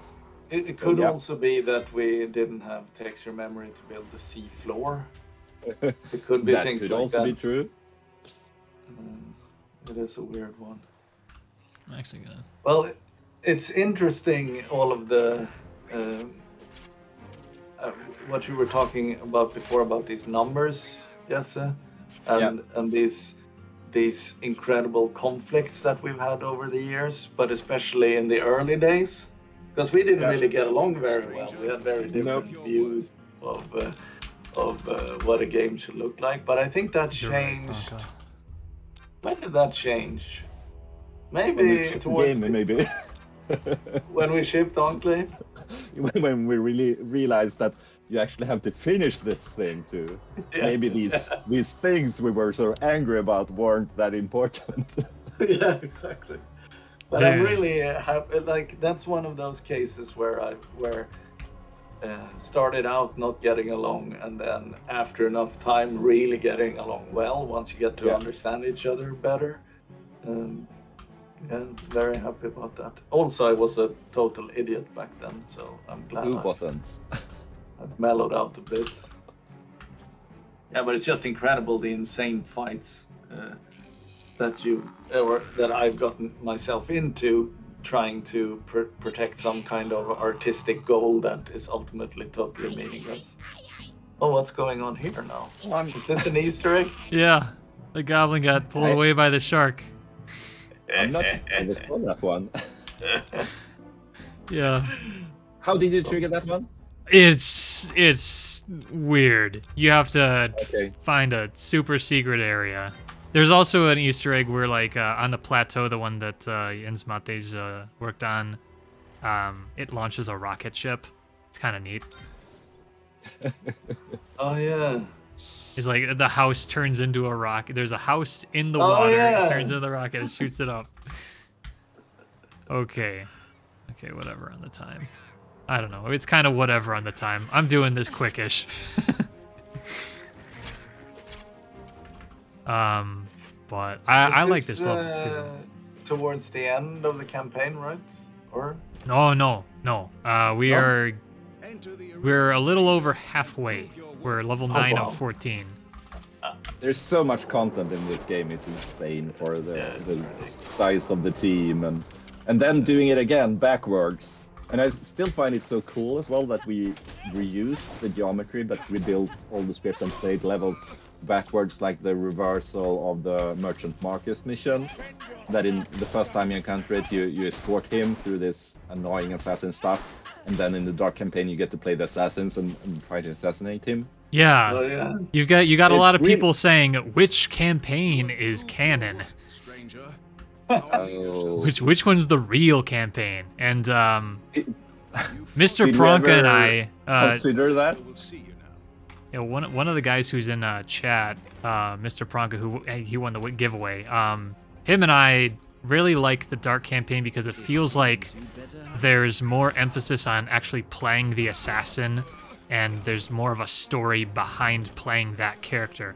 While on the Light campaign, you can pick any character in this band of adventurers, and it would still work out all right. But yeah, we like to think that there's just a little bit more canon on playing the assassin in the Dark campaign. Did I do? So I don't know, but like there was a sequel in the making, as I'm sure you know. Yep. So neither of me or Matthies worked on that one, right, Matthies? You didn't work on the Enclave 2. No, we were busy with working on Chronicles of Riddick. But I guess they must have picked one, because that story took place after the first one.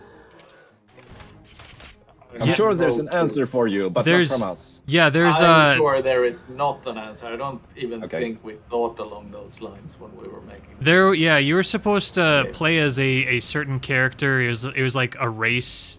It's some kind of a, like, get here before the evil sorceress or something, and you play as one character the entire time, and it's more puzzle based.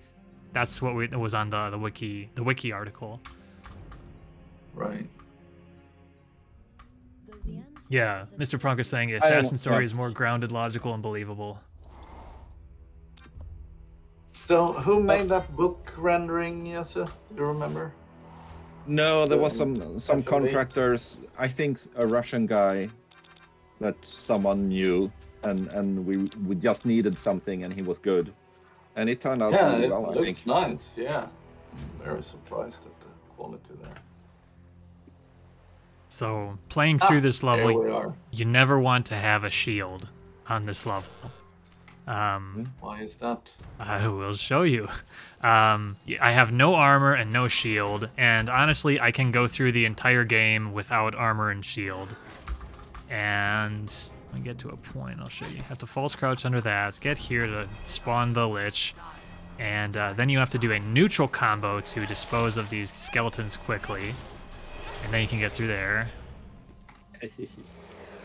And just jump across. And it's all Such about... a weird level.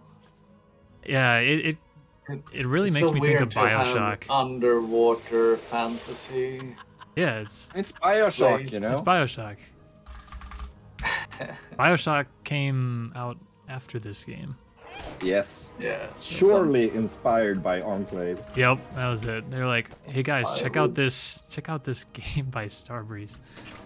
I would say that Bioshock came out in 2007, maybe. So maybe Yeah, five here's years after. why I don't have the shield and the armor is because I hit a checkpoint and I need to get up there quickly, so I let them kill me. Clever. And it already starts the sequence with the with the Lich already, because as I mentioned, it advances time, and so we're already in the trigger area for her. And Right. That's quite a huge axe for that. yeah. Oh, that was a nice Lich kill. That wasn't too bad. Nice. Usually she's a lot more painful. She likes to use her shield, and that's like one of the more overpowered things about the Lich and the Druid is that their shields are just, they negate all damage. Let's see if I can pull off this this bug here. Jump up on here, jump over there, and then boom. Then we keep going, and then we'll be able to keep swimming through this area. No way. Yep. I remember sitting with Janne trying to plug that hole before the player could get there. Ah! Well, we got Because again, it's this false geometry or invisible geometry that goes there in order to... Wow, that was a fast playthrough. He has to basically spawn this false geometry, and he's animating it too, I think. I think it moves. I don't remember, but he has to put it there, so there's no possibility of the player getting out before they turn the valves. Got it. He did it like 4 times, and I was testing it to see if I could get out, and I could always get out. And then he did like a super fix, so it was totally impossible. But clearly, you have outwitted. You just got to do it really quick. Yeah. So in this level, I'm using the mace because it works really well against skeletons, and that's the only thing that you have to kill in this level is a skeleton. And so even though characters have their favorite weapons and they do more damage with a favorite weapon, it's still just better to use a mace for the halfling. Yeah, you just... Does the game tell you that? What the favorite weapon is for each character? You figure it out, and also... Yeah, you just You you can figure it out, Of course, the basically. game doesn't tell It's you that. inferred from the game because It's inferred. well of course. from the UI. Here's the mouth. Oh, by the Here's way. the face. Here's the face. Yeah. I Yay. remember doing some custom textures for that, and it was hell to get that opening to work. Oh really? Right. It was constantly like too small or something. It was weird. Got it. Yeah. So I'll show you what I mean by you can infer it from the UI before you actually discover it. It's got a little axe icon for the halfling. If we switch to the engineer, it would have a little hammer icon. And then the first ones at the top of his list are all the hammers, and then it goes into the axes and then into the swords. Oh, I see. Yeah, that was a clever trick to not have to explain anything. Yeah, it's Good job, it yes. mentions it in the game manual as well. Right. But- Manual. We still had manuals at that time. Yeah, and they have the Prima's official hint book. There's no strategy Right. guide for the game, but there's a little hint book. And now we have people like you, Landon. Here's Zorana. I Boom. remember that man. Just climb up. And you control Sister Demon, right? Do you have a... Is that the name that you gave her? No. I'm trying to remember. But so, like, as a developer, you usually spend an obscene amount of time on a very small part of the game, like something that's really hard to pull off, something that's really tricky. I spend a lot of time getting this thing to work, controlling a separate character, because we don't do that anywhere else in the game. So it needed a lot of extra hands-on code and stuff. So That's awesome. yeah, there's so many stupid ideas in this game that actually made it into the game. As you said, we weren't smart enough to cut content. We worked ourselves instead. Yeah, it's like, oh, I have this amazing idea. I want to see it. Yeah. Let's do that. And... Another big design conflict was regarding coins in the game. Oh, yeah? So there's a fixed amount of coin, fixed amount of gold in the full game. Yep. And a lot of people didn't like that because they wanted to be able to replay a level, get more gold, to basically give it some sort of auto-balancing. You could grind the previous level to get more gold, to buy better equipment. But I really like the completionist idea. I still do that with all the games that I work on. I like being able to 100% the game and find all the things. So you have this weird design where you can go back and pick up the gold you didn't pick up first time, but at the same time the gold that you did pick up first time is still gonna be there, because otherwise it would feel empty, and it's just a little bit weird, but it kind of works still. Just getting all the gold becomes a meta goal for the player. Yeah, I'm fine with the way that it's all set up. Ooh, kind of missed that right there. 2, boom. Oh, dang it. Sometimes you can kill the Lich in that one hit right there. Okay, now we got all 3 keys.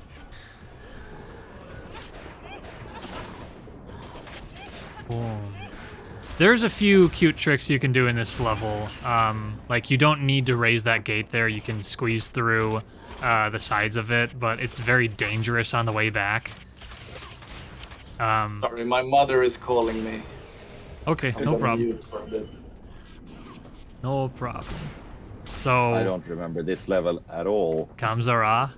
Yeah. So you get to this part where you start to give him all the keys, and then he will always say, after you hand him the 3rd piece, well? Exactly.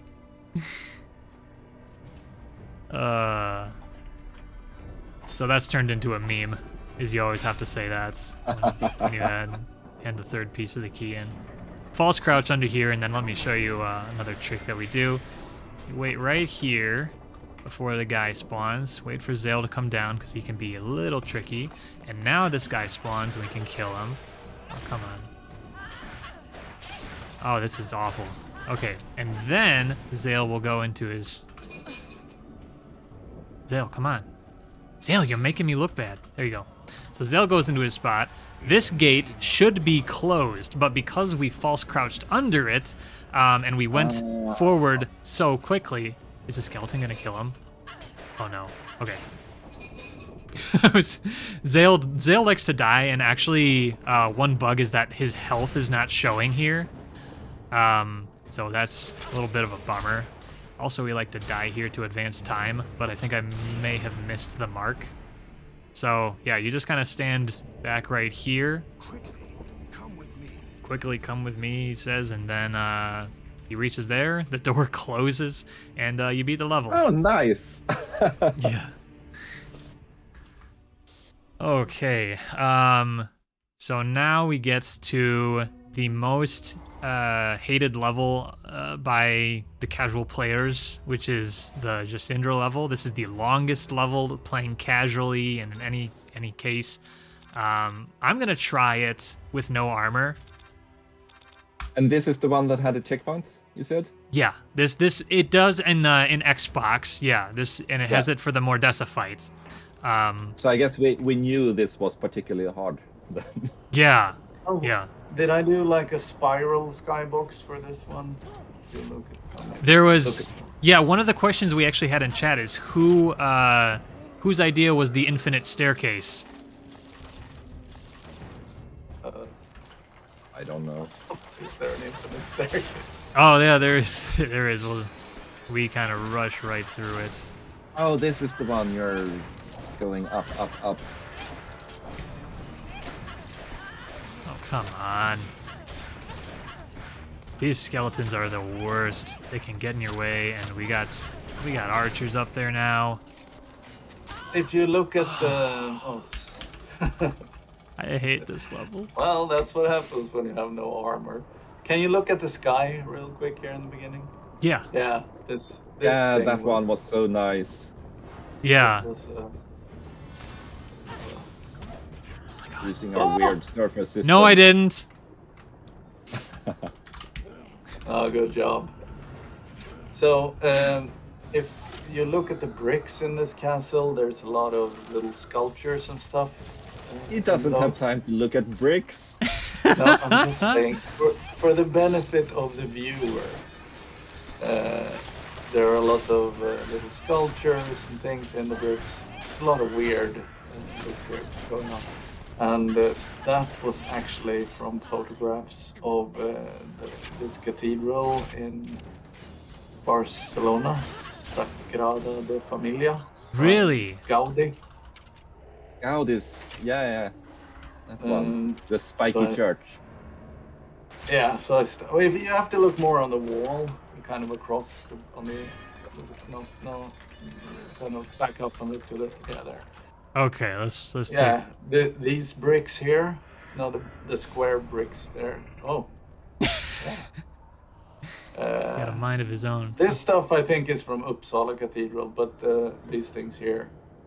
But Okay. the other bricks to the left, where you see this stuff, yeah. Aha. This is Sagrada Familia things that I've kind of combined with other bricks.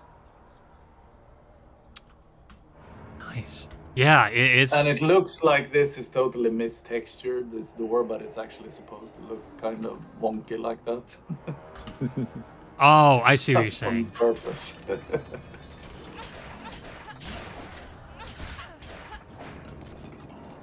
Grab the key and then get out before the door closes. Good. Try not to get hit by the berserkers because they basically kill you. And now I've really messed myself up. Yeah, now we got skeletons.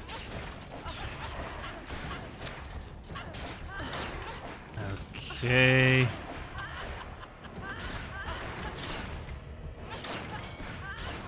Ugh, that was rough. And now we get into the Good job. the You lich made room. it. Now we get into the lich room. This is so harsh. That was they both decided to summon, and so that made it easy. And now we get into the waiting room. Call it the waiting room because good, she can shoot us in the face and it can advance time. Yeah, but you basically just have Is to this a wait new here for whatever. exploit you have found? Yeah, there we go. And then you spam enter, and now 2 seconds have advanced in the time. And the door closes, but yeah, that's a nice little tidbit. And now we wait for the sound of the assassin preparing an arrow. There it is. Boom. Now we can continue. Oh, jeez, this guy never gets in our way. There's a lot of firsts happening. Very dark level. Yeah. Yeah.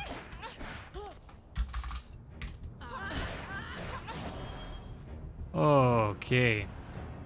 But So it's hated by the casuals because it's too difficult. it's a very difficult level, yeah. Yeah. But it's like the last level or something.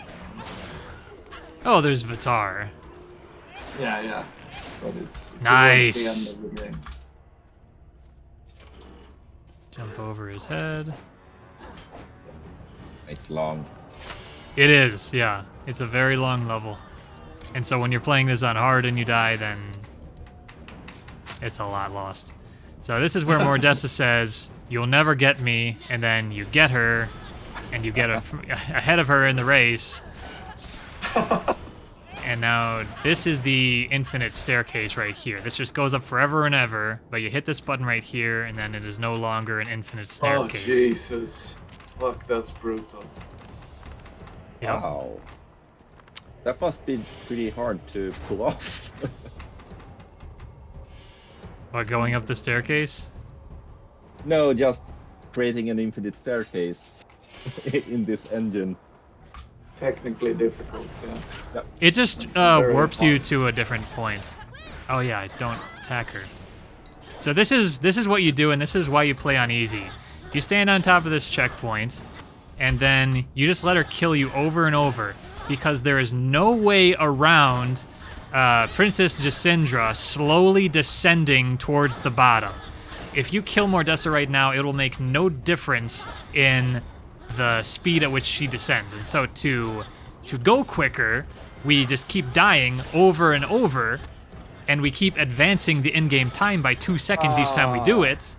And then, skip. Yep. And so you can take a look at where she's at, or you can look at wait for the sound cues that she has.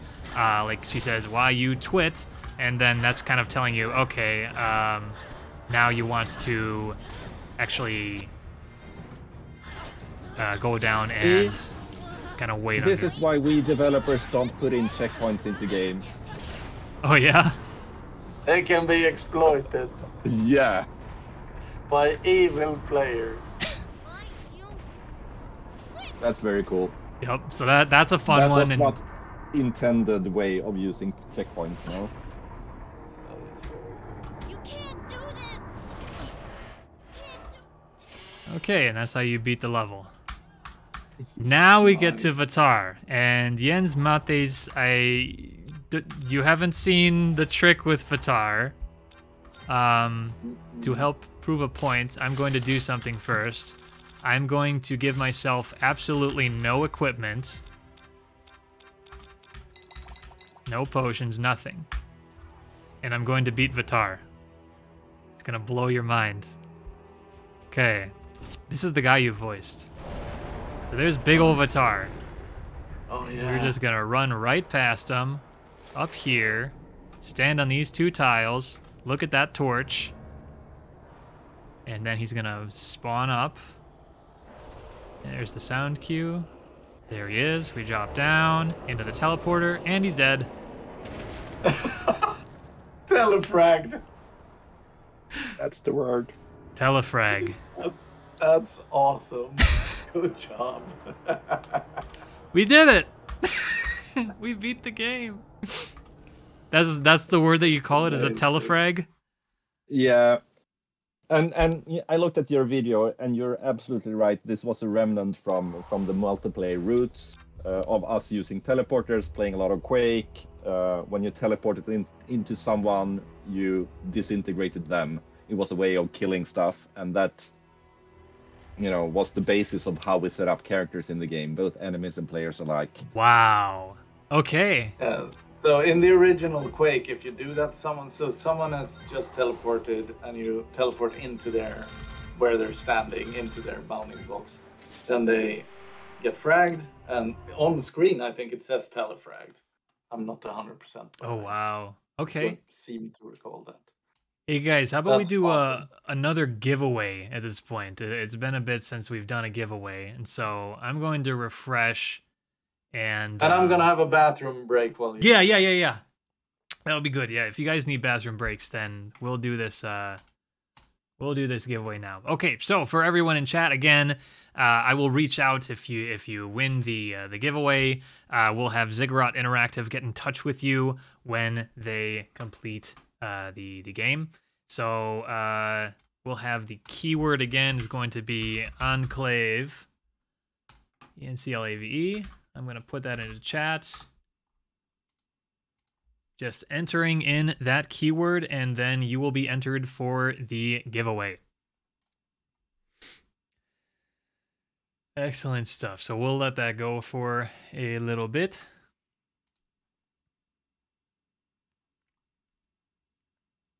Oh, hope you guys are enjoying the stream. This has been very eye-opening. Like that detail about the boat, I had no idea.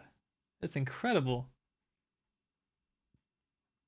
And I have been reading some of the chat, and I'm trying to wait for the right time to ask some of the questions that you guys might have. And thank you to my mods for sending over the questions that you guys have been asking, so I don't lose track of them. Very much appreciated. So I think that what it might end up being is we go through the Dark campaign. Akerl is in chat. Akerl, we're going to get to show off your skip. Among a few other things, I think they might really appreciate what you can do on on level 3. So that will be something. Okay, I'm going to give this one more minute and then we will do the roll.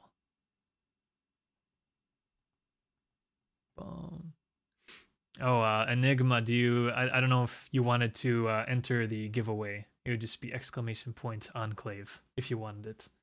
And nice to see the different insights. Yeah, these guys are the real deal. They've started their own companies. They've been working on AAA games forever. This is a real treat. They've been on TV a lot. Yeah, very exciting. Okay, I'm gonna end it in 5, 4, 3, 2, 1. Kaboom! Crystal Death has won the giveaway. Congratulations to you. You're on the Enclave Discord server, and so I will reach out to you, Crystal Death. Crystal Death has it's the same crystal, right? Let's see. Looking at the speedrun light side. Crystal Death, yep, yeah, so, yep, this Crystal Death, yeah, it has the 3rd place for speedrunning the light side of Enclave with 32 minutes and 20 seconds. So I will reach out to you, Crystal, and we'll get that taken care of. Congrats to you. Jens is back. Welcome back. So we were gonna do the Dark campaign. There's some more fun exploits that we can show off, and I think you might really like it. But yeah, wow! Thanks for the insight on the telefrag. I had no idea if it was just like because a lot of times what you see in the console is oh boy, I have no idea what that's about, but it uses the term like it's like a system overload zonking it as like one of a console. It's not meant to be read by players, I guess. Zonking it. How did that I think come that's to be? a Magnus term. It is zonking, guys. Zonking stuff. Yeah. No, this game came together very quickly in the end, and it's basically strung together with pieces of tape. It was a miracle that we managed to get it out at all at the time. It really was. And as Matthies say, we learned so much by doing it. Like, there's one thing developing video games, but just making everything fit together in the end, it's another thing, and it's just very hard, and figuring out how to do that takes a lot of energy. Mm-hmm. What's supposed to be in the ground there? Is it supposed to be like bugs or what? Yes, bugs. Got it. Sorry, and this is one of those. Can you hear me? We can hear you. Yep. Yeah. But you can't see me for some reason. That is correct. I think you need to click on the webcam button again. No, I'll turn it off and on again. All on. Oh, what the heck? I guess it might not be detecting it or something. It took me 30 seconds before my feed showed up. Huh. Maybe wait. Oh, okay. Anyway, this is one of those where There we go. when I did the cameras for this scene, it would crash on save all the time. This was the real brain destroyer. This seems. Got it. So this first one, I have to be very particular on when I start the level, when I press enter, because of these bars right here. I have to wait for a very particular moment to start running. So when I get to those bars, I can basically run right through them. I don't know if you saw me do that. It's like we can have the bars not supposed to do that, right? just like this, and I can just run right through them because of the false crouch thing. Oh, okay. Yeah. So Nice. that's been a fun thing, and that's why I go for the knife on this level. Same thing here. I run right under those bars, and I'm able to get to the door sooner. And you get to this spot, jump here. Also, there's kind of like a bunny hop mechanic. I'm not sure, but like if you press space while you're already in the air and then you land. Oh, geez, I missed it. That is the ultimate run ender. This right here, this torch right here is the ultimate run ender. You're supposed to jump right on top of it. I'm gonna try it again. There we go. Just like that. Nice. So you jump right on top of the elevator.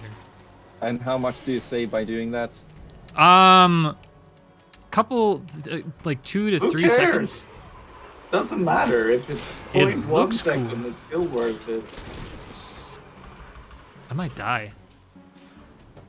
I'm just gonna do that as a safety strat. This is a miserable time. I'm not even gonna. Okay, and then you jump right in between here. Come on. And that's basically it. So this level right here has like the least amount of RNG. It has no enemies. And so this is probably like one of the only levels that can be tasked. Have a tool-assisted speedrun run through it. Because otherwise you're just bumping into enemies all the time and it's very tricky. But yeah, that's I've literally run through that level over 2,000 times. And That's incredible. over 13 years of records on that level, we were able to reduce it by 1 second through that spread. So it used to be like a minute 16, and now we got it to a minute 15, something like that. So do you see now why he has to jump on the torch? Yes. Yeah, Yes, I do. that's why you gotta jump on the torch. Okay. Curious. So this level right here is a very quick one. Of course, if you're doing 100%, then there's a lot more to it. I can just nudge myself in right here and not get hit by the explosion, but if I went any further to the left, then I would totally die. Casual headshot on that guy. Marcus says help. He jumped down here into the sewer shot. Boom, and he's dead.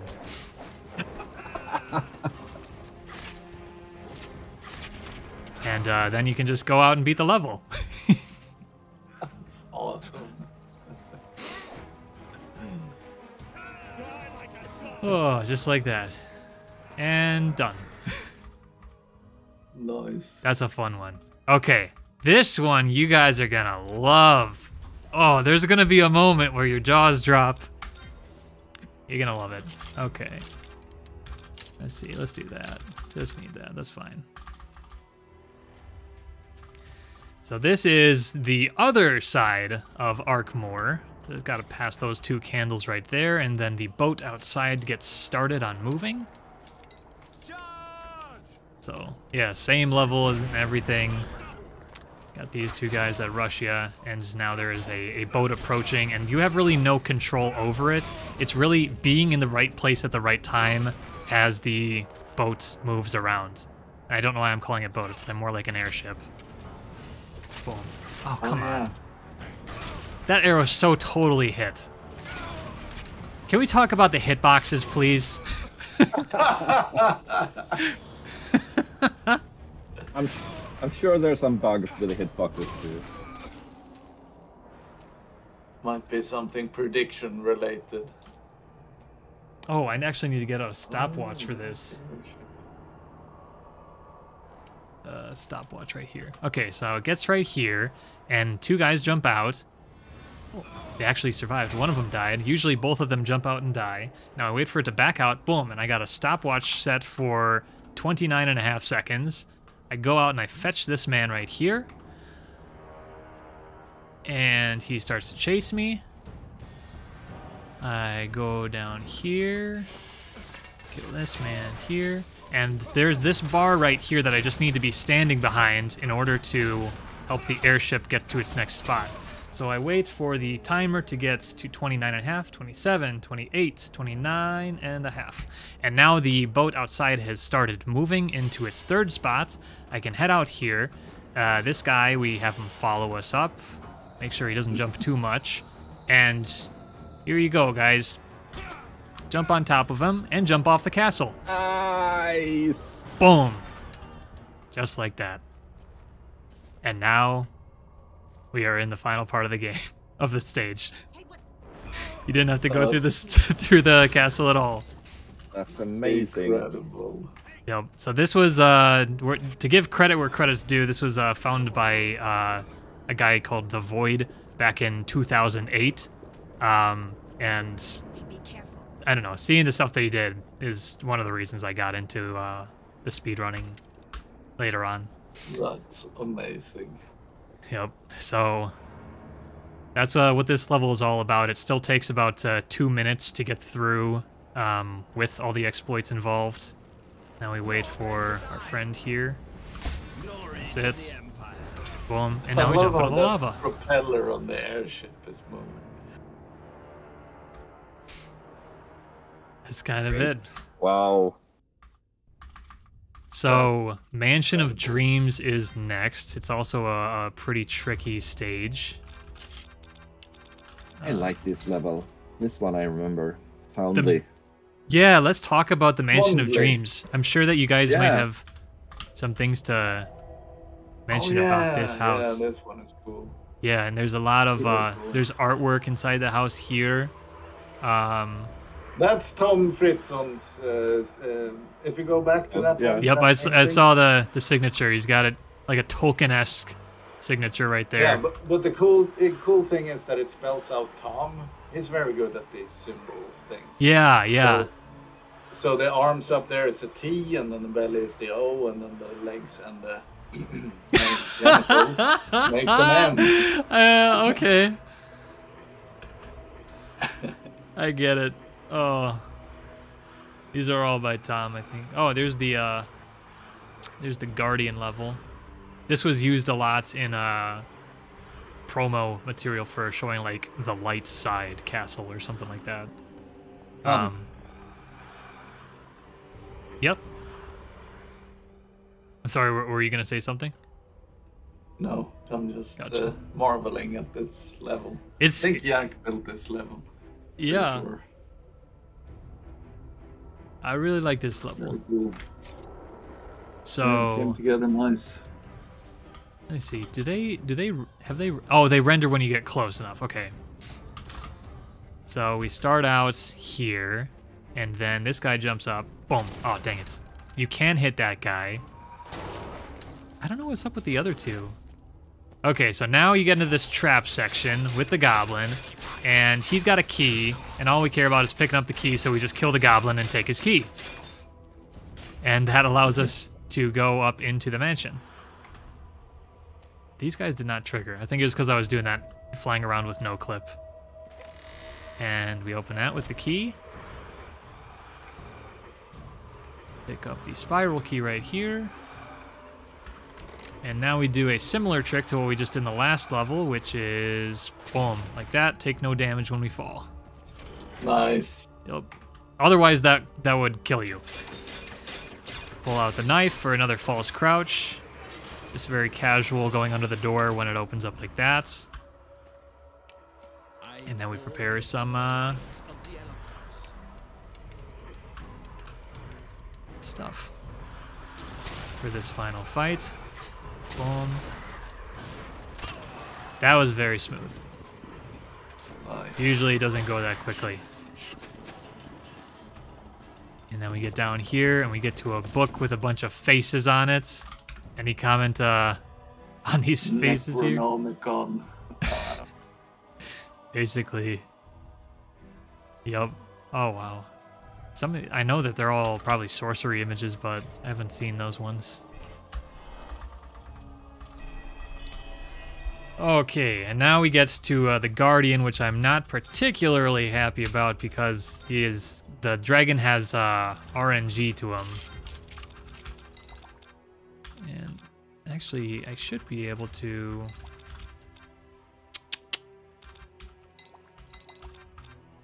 Whatever. He's got no armor. I thought I had... Maybe I was missing. Are you going armor free again? Yeah, I am. I forget what I might have missed something, but no, I should be fine. I'm fine. Oh, it was for the hard run. Run through here, boom. Those orbs have health on them. It takes 2 hits to come on, to destroy them in hard, but only just 1 in easy. Just like that. Wasn't there some level, yes, where we ran out of memory or something and we had to convert all characters to the most heavily armored one to save memory or something? That's Jim Chalene mentioned that when we talked about Enclave. Part of the reason why things got so difficult, like we have these variations of the different characters, like different levels of the enemies. But each one of, like each variation we use of them cost extra memory. And by the end they were trying to just get it to work on the Xbox with its limited memory and realized we had to strip down variations. And of course they picked the hardest difficulty character to because they look cooler. They looked cooler and removed the easy characters.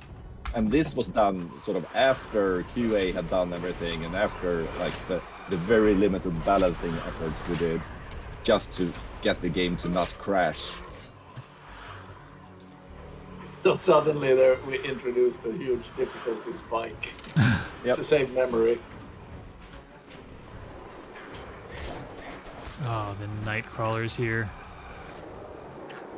It's so scary. And then if you have to heal, then you have to sacrifice your vision.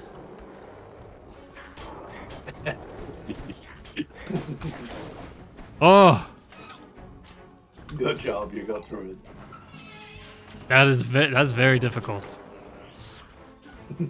I actually have a video compilation of when I was doing runs for hard difficulty on this. Is all of the deaths that I had over the span of 1 week. And just one after another, just all these little clips of me dying and saying the F word and all that. And I have a little counter of all the different things that were happening and all the different like attributions of the death. And then also an F word counter. So now we get into the plateau where we need to give ourselves a shield. It must take a while. It must take a while to make this video. It did. It did.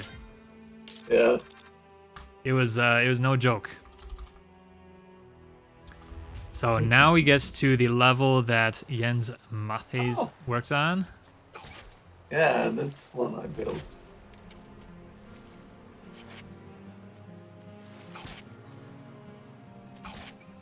And it's faster to swim than take the... Yeah. Well, you also don't bump into guys as much. I am.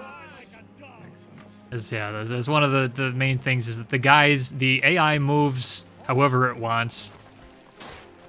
And so, come on. I'm actually going to safety strat right here. Get the checkpoint. Just in case something goes terribly wrong. Even though this is a very short level, it only takes a minute to beat it. Oh my gosh. That was almost it. Okay, and then we get the poison bolts. We stand right behind here for the druid who spawns, and you can get a free headshot on her just like that. Nice. Just like that.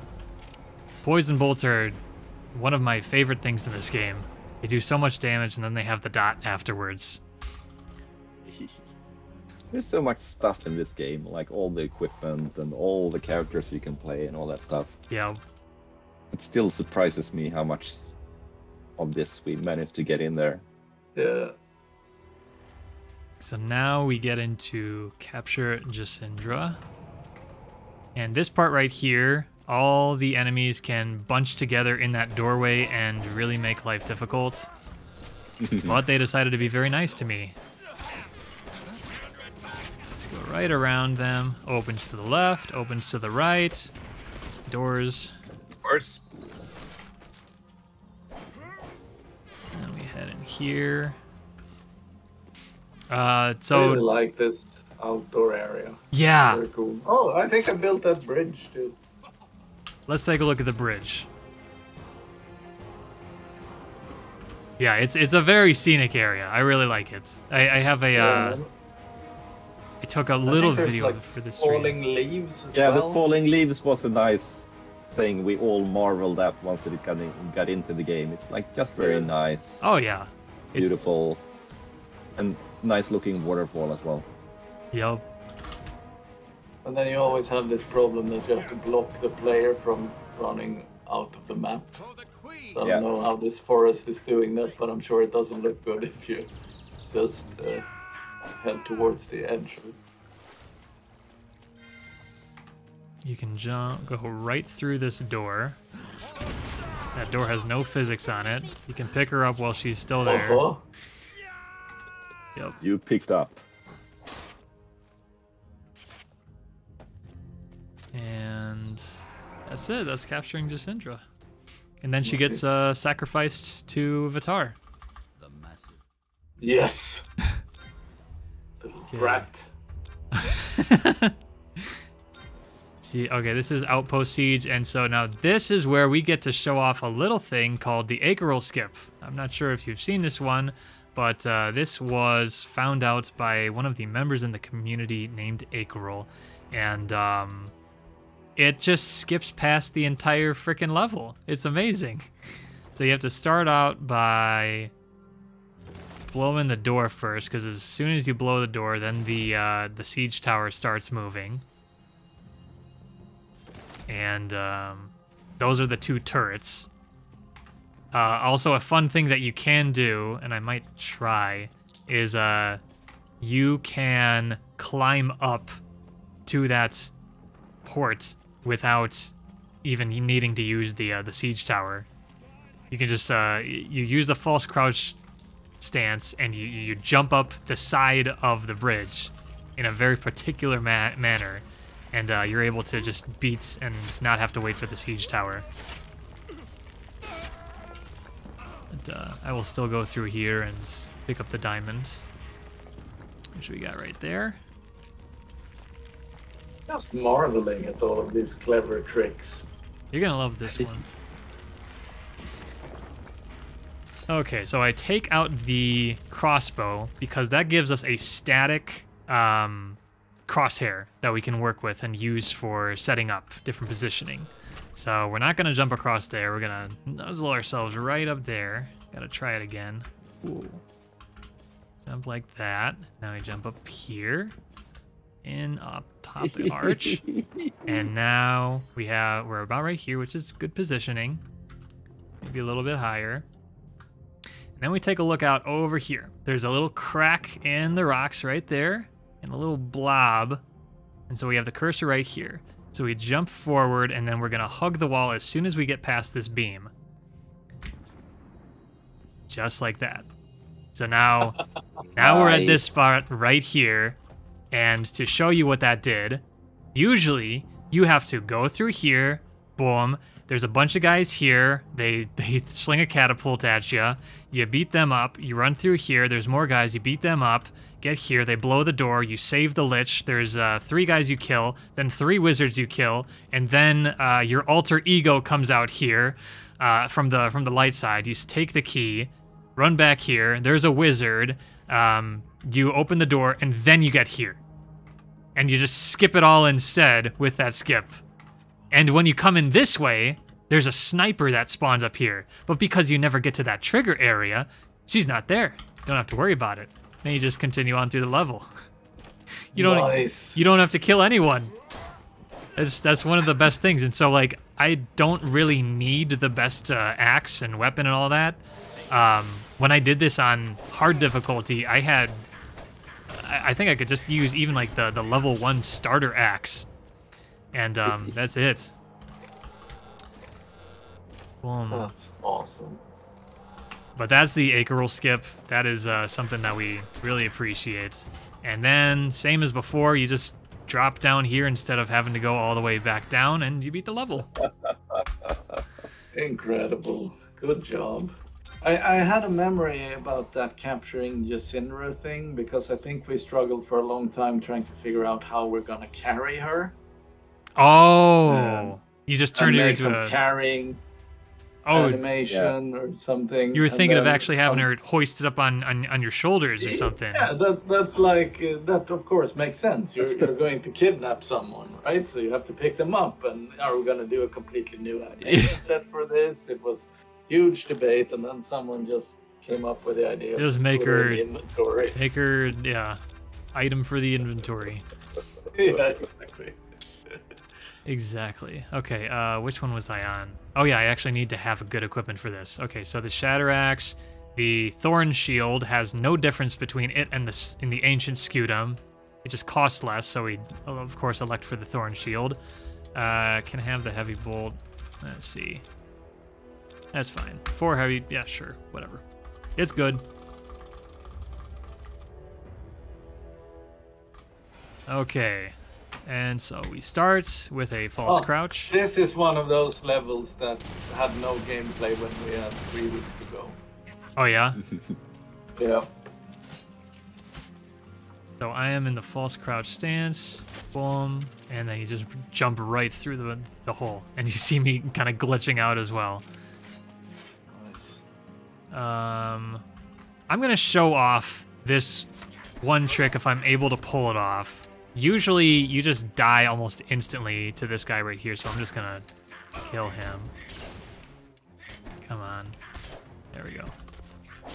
So you climb up this ladder towards the turrets here, and then the way to get best timing on this level is to jump across there, which takes another kind of like a wall hug situation. There we go. First try. Nice. And you just drop in right here, and you don't need to go into a room, you don't need to pick up a key, you don't need to do a lot of stuff. You just continue on through. Boom, like that. That guy with the big hammer can totally ruin your day. Yeah, you see, we didn't need to pick up that key, and everything's already open for us. And now all that we have to do is pick up this key. This opens up the room to Commander Eric.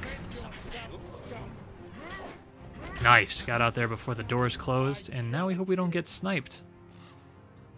I wish we would have had Junkan or Janne here on this stream, who could actually talk about the scripting nightmares that went into trying to prevent this kind of stuff from happening. Yeah. So on hard difficulty, you're actually able to pull him out of the room because there's no checkpoints. But you have to fight him in here. But Akeril did kind of find a skip to get past it. But that's it. You kill Commander Eric, you exit his room, and then that's it. Beautiful. All right, you guys ready for another crazy trick? You may have seen it in the run that I did. We are actually going to play as the slowest character, which is the Lich. And just give her the starting staff, the Staff of the Damned. And that's all we need. So this is the Lich skip in Unguard Mines. You don't need to kill a single guy, you just need to survive on your way up to the final room. Usually you're going around collecting pieces of a bomb and putting them together, and then you assemble them, you put them in a cart, and you blow up this bridge here. And then a team spawns with a gnome that drops a key, and the key lets you go into a spooky tunnel. But we found out that if you find a way to jump up on top of a tunnel entrance, then you can bypass the entire thing. So I'm not going to pick up a key. I'm not going to pick up parts of a bomb. I'm just going to continue on. Let's see. And there's the Lich Shield, of course, making life easy. So I am going to summon a skeleton, right like that, jump on his head, and then we're through. Right, of course. That's it. And now we're near the end of the level. I'm happy this went through so smoothly. I got the acral skip first try. I got this first try. Good job. That's it. And Stop. the Is new that portal. Yeah. Is this the level where there's 2 portals? Yeah. Or Yep. that's another one of my evil things. Yeah. Where, You die Yeah. if you choose the Mordessa one, right? yeah, so we condition the player to use the same portal at the end of every map, and then suddenly, at the very end of a very hard map, you're not supposed to go into her portal. You're supposed to pass it and go into the other portal, and that's just very evil. So tell me about voicing Vatar. Yeah, Just it's just a bunch of make monster growling, I noises. suppose. Yeah, exactly. I've done that in a couple of games actually. I've done some super soldiers for Yeah. Wolfenstein. And now we get to Mordessa, not the Lich, playing as a goblin. For Riddick, I think I did a PA announcer. Maybe some other thing, I don't remember. It's usually kind of when you're very late in development and no one has thought of recording something. And no one really cares about doing it Exactly. right at that point. Exactly. You get just it want the done. problems to go away. Yeah. That's when you can do all these Easter eggs or hijacking voiceovers or That was a very smooth. introducing new levels. Yeah. What'd you say, Landon? Oh, I just said there was a very smooth kill on Mordessa right there. Oh, nice.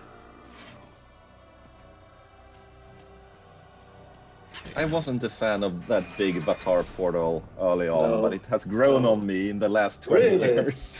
Yeah, Everybody hated it. yeah, I know. I take full responsibility It's for the it. monolith, kind of. Yeah, yeah. And All right, now I get to show you how you beat this level as the Lich. It's super fun, and it's the reason that the Lich is in the thumbnail for the world record for this level. But basically, you're able to, with our dark ravens or crows or whatever, you're able to shoot through a lot of things. It ignores a lot of physics. So we don't have to fight the assembly guards at the end. We can just straight up shoot at the queen and kill her that way. Oh, come on. Get out of there. A lot of times this guy I likes think to is just jump off. I think this is the last level that was built for the game. Fear my wrath. I feel Oh, especially boy. happy with the ground textures in this one. Usually they don't follow me like this. Gotta kill this guy to make it a little smoother. Okay. And then we enter in here and we get to the final battle. Start off by, boom, right there. There's the queen dead. That's not And supposed we to just killed her. happen. She's dead. We beat the game. Good Yay! job. Wow. So you can do that with the Lich only? Yeah. That's sort of... So it's hard sitting here as a developer and seeing you find all these bugs and exploits, and my mind instantly goes to how could we prevent that? It was like 20 years ago. I feel frustrated about these bugs in the game. And let me tell you, if Ziggurat Interactive is watching, don't fix those bugs. No, I know. It's one of the burdens you need to shoulder as a developer. You need to support those bugs in future versions as well. Yeah, Right, and we're they not- have. They haven't in the Yeah. Wii version. They still exist in the Wii. So I just shot her like that, and then she just teleports down here, and I just need to angle the shot right here like that, and then you can. And then she's dead, Nice. just like that. Amazing. Hey, can you go back to that level that had that puzzle in the floor where you have to step on some plates in the Yeah. right order? Yeah, absolutely. Also, I have to open up the console because it never gets past when I beat the game. I have to open up the console in order for it to continue on. Okay, deserted temple. I don't know. Just give her some stuff. I think this is the level where I'm going to make Jesse very happy, but I'm not sure You it's must this one. find But my we'll see. treasures. There is an Easter egg in this level where you have the ghosts. Somewhere inside. Oh yeah? Yeah, you have to, or no, you don't. You hit there. Let's see, where is it? Boom, like that. That crumbles that. So you destroy the cross, and then you just knock on this door 7 times, and then a bunch of ghosts appear. There they are. How did you figure that out? It's the community found it a while ago. Oh, okay. But yeah. So I'm guessing is the marriage proposal one something like that where you have to kill a thing. Oh, stop here, and Yep. look down on the floor. Oh yeah. Yep. See that, Oh, Jesse? yeah, Reusing awesome. content. Reusing content. So it was well Okay. worth the 3 days I spent.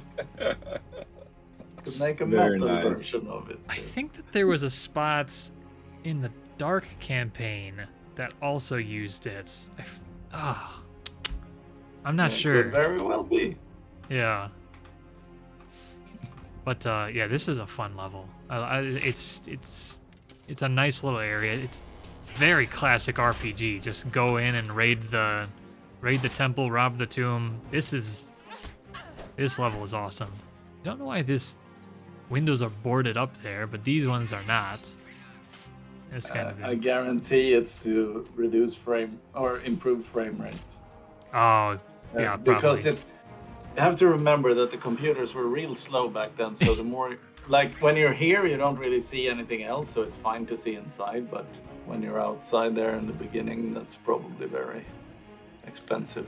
That's what I would imagine. Yeah. What do you think? Jesse? Yeah, no, I think that's true. Did you also catch that this door has no physics on it when you start opening it? No. That was the other thing. So I You grabbed. are not meant to get there that quickly. Well, no. Here's the thing. I just open it, and then as it starts to go up, boom! I just go right through. Oh. Badly Yeah. scripted. Badly scripted, yeah. Yeah. So. Okay, cool. Well, we ran through the entire game. That's all the It's levels. amazing. We Well, speed it's ran so through it fun all. to see all this stuff. Wow. Yeah, amazing to see everything again. Here we are back to the chat screen. And Beautiful. let's see.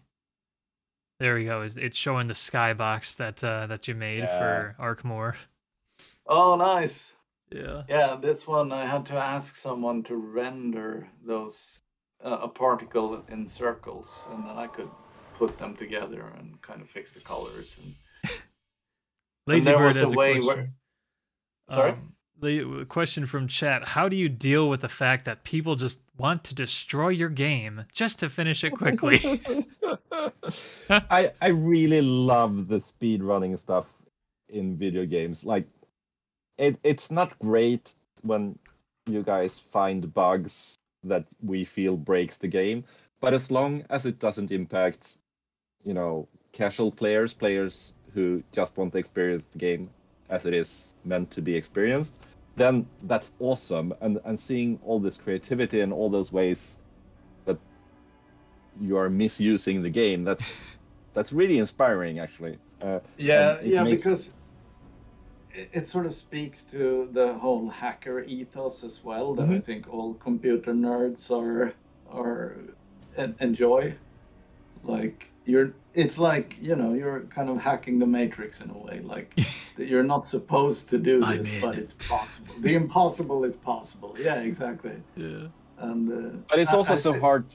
It's so hard to know when you're developing the game. Like you can have these ideas, like like the rocket launcher in Quake was one of the things that we kept coming back to when talking about this stuff. Like giving you the player a tool that we know can be misused, but it's so fun, so we want to encourage it and maybe have a few secrets on it. But at the same time, we know we can't really control what people do with it. Like it's this kind of danger game you're playing with yourself, because you are creating a ton of work, because it's gonna come back and eat you during the QA phase, and you want to fix those bugs so the game doesn't crash or you get soft locked or whatever. But at the same time, you want to give the player as much freedom and creativity as possible. So it's a weird balance. Yeah, and you get emergent gameplay by doing those things or allowing for them. But I still remember the first time I saw what I believe to be the first speedrun, which I think was Quake Done Quick back in the day. Yeah, yep. And I was just so totally blown away by it. Like, holy shit, this is possible. Because I had played that single player campaign many times, and they were doing this totally ridiculous things, like throwing a grenade a certain way to be able to jump, and then when it blasts, they're in midair and they get pushed this other way and they enter something. It was just incredible because it's this combination of being super clever and using the tools of the game very expertly. Like you have to be extremely good to be able to pull off those maneuvers, and so that's cool. But you still want it to be fair in some way. Like you want it to be like you want the game to hold up to those kinds of exploits. So see you clipping through a door, that's always a bit painful because it looks bad. Did you see that guy who did the code injection in Super Mario Brothers by jumping in the right spots? I saw that. That was and so he beat the game in like 3 minutes or something. That was like the ultimate mind fuck. Like, yeah. That's really next level stuff. Yep, just rearranging the bits in the program. Yeah, something similar in the old Pokemon games on Game Boy, and people creating their own like coding engines and compilers just from rearranging all that, and then it's insane the stuff that that's people so who wants to do something cannot do that. So okay, so we're approaching 3 hours. I mentioned this would probably be a 3-hour stream or so. I guess if we wanted to start to conclude things, first, this is an amazing experience being with you guys and running through your game, and you revealing so much more about what went into it. Is there anything that if you worked on like Enclave today, say that was like your project today, would you do anything differently? Would you do? I don't know. Everything would be different. Yeah. It would be a totally different game. Like totally different. But that's also what's cool about this, is that it's kind of indicative of who we were at that point in time, but I don't think anything would be similar if we did it today. Got it. What do you think? I don't know. Like there's tons of really cool ideas in there that I think would be interesting to lift over and make a modern game around. Like the choose your class before each mission, having the parallel campaigns and all that kind of, like there's a lot of good ideas that still fit. I'm not sure what kind of game it would be. Like at the same time, you need to think like what do people expect nowadays? People expect co-op or whatever. Like it's a very different world we live in. So you couldn't make the same thing. You would have to adapt. Right. I think, at least me personally, I think that's true for you too. We're just too different in how we approach the problems. Like, like this game came out of just kind of it's very brute forced. Like everything in the game is just pushing until it's something exists and it's there, and it's just all of our cool ideas, put them together into something. But I think if we did it today, we would do it so much more cohesively. Like most games, it's made by a weird constellation of team members. Like, and as we've pointed out many times during the stream, like some of these ideas are like a one-person thing that they implemented late at night, and it was allowed to stay in the game because no one really had a complete vision for what it was. It's just the sum of everyone's ideas smashed into this kind of unformed mess, and then polished off all the bugs we can fix within the time frame, and then ship it. Right. What's so interesting about that too is that exactly what you're saying there is that the team itself isn't organized. So at this point in time, it's not like we had no art director, we had no game director, we had no audio director, we had none of these things. We had no game designer, like a traditional game. Like no one was responsible for the game design of this game. Yeah, because this was at a point in time where those kind of formal hierarchies didn't really exist in game companies because the teams were so small. So it, people just did their thing kind of. And that's very much what this game is about. It's just a bunch of people doing their thing and arguing and putting stuff in and, smashing it into something that is playable. But that's also what makes it special and cool, I think. Like it makes it a very unique thing. Totally. Yeah, because there's not a guess unified vision behind it. But I guess that's the answer as well. Like today, we would approach it very differently. We would think like, what should this be? Like looking at it top down. What is this? What would Enclave be today? A modern reboot? What would that look like? What's the important? What's the stakes? What's the promise? What's the everything? It would be interesting. We would think it through, because in that day it was more of a negotiation. Like, I want to do this thing, you can do that thing, and then both things are in the game. It's not like just stay out of my way. Yeah, exactly. But what was really cool too was kind of the power of Ogier, and I really have to credit you for this. Yes, a lot of being able to make cool artwork is just having that powerful tool that could do so many cool things and do it so efficiently. And you have it's so cool to have a tool like that being developed in-house, because you can come up as a user, you can sit there, you can work with it, and you can come up with an idea and say, okay, here's something that's always super annoying. Like when I paste something into the environment, it just ends up randomly somewhere, and then I have to move it, drag it over to where it needs to be.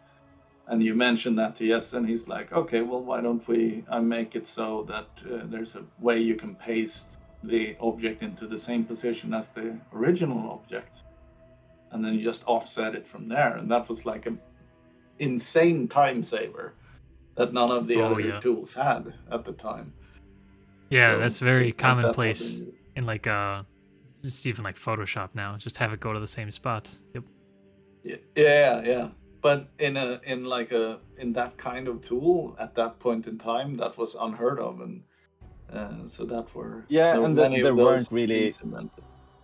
weren't any standardized tools for this stuff, especially for building games. Like some people tried to build levels and stuff in the 3D modeling packages, but it wasn't built for that. So everyone built their own stuff, which made the games very distinct and unique. Because of it, like you give the tools certain strengths and features, and suddenly the game gets influenced by what you can do quickly and efficiently. Yeah. Got it. And what was, you had some texturing thing as well, where anyway, that was a very great experience having that the Well, possibility of improving the tools on the go.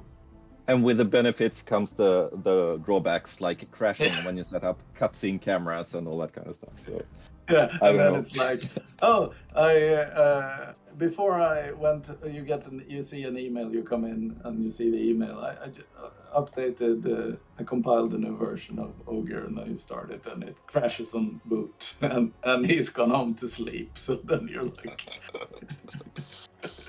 Yeah, that's what you get. but most of the time it's amazing. Awesome.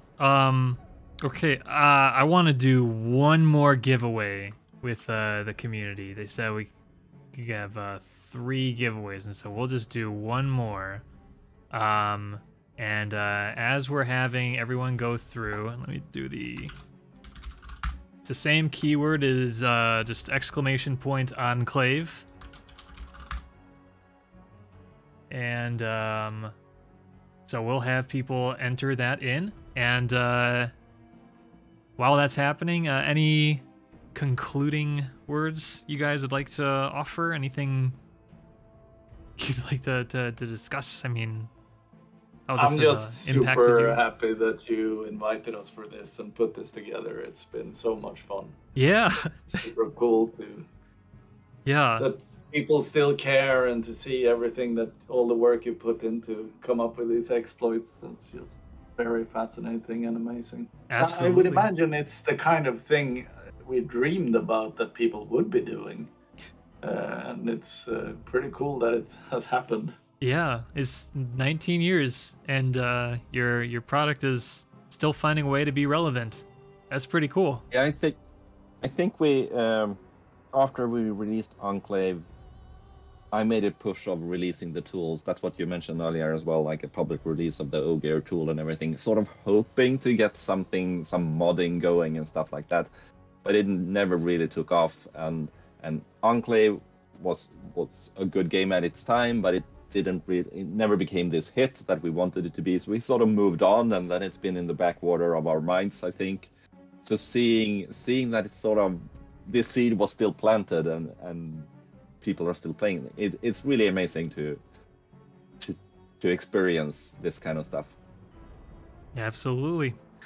Okay, so I think we got enough time into the giveaway, so I'm going to roll the dice now. Boom. And we got Galaxy Slayer as the final winner. And I see you have Cool a name. avatar from Freelancer. That was one of my favorite games. Oh, that was an Awesome. amazing open world sci-fi game. Okay, I will reach out to you, and we can, and we'll coordinate that. Okay, excellent. So I think that about wraps it up. You guys can stay on after I end the stream, and we'll just kind of do a little debriefing.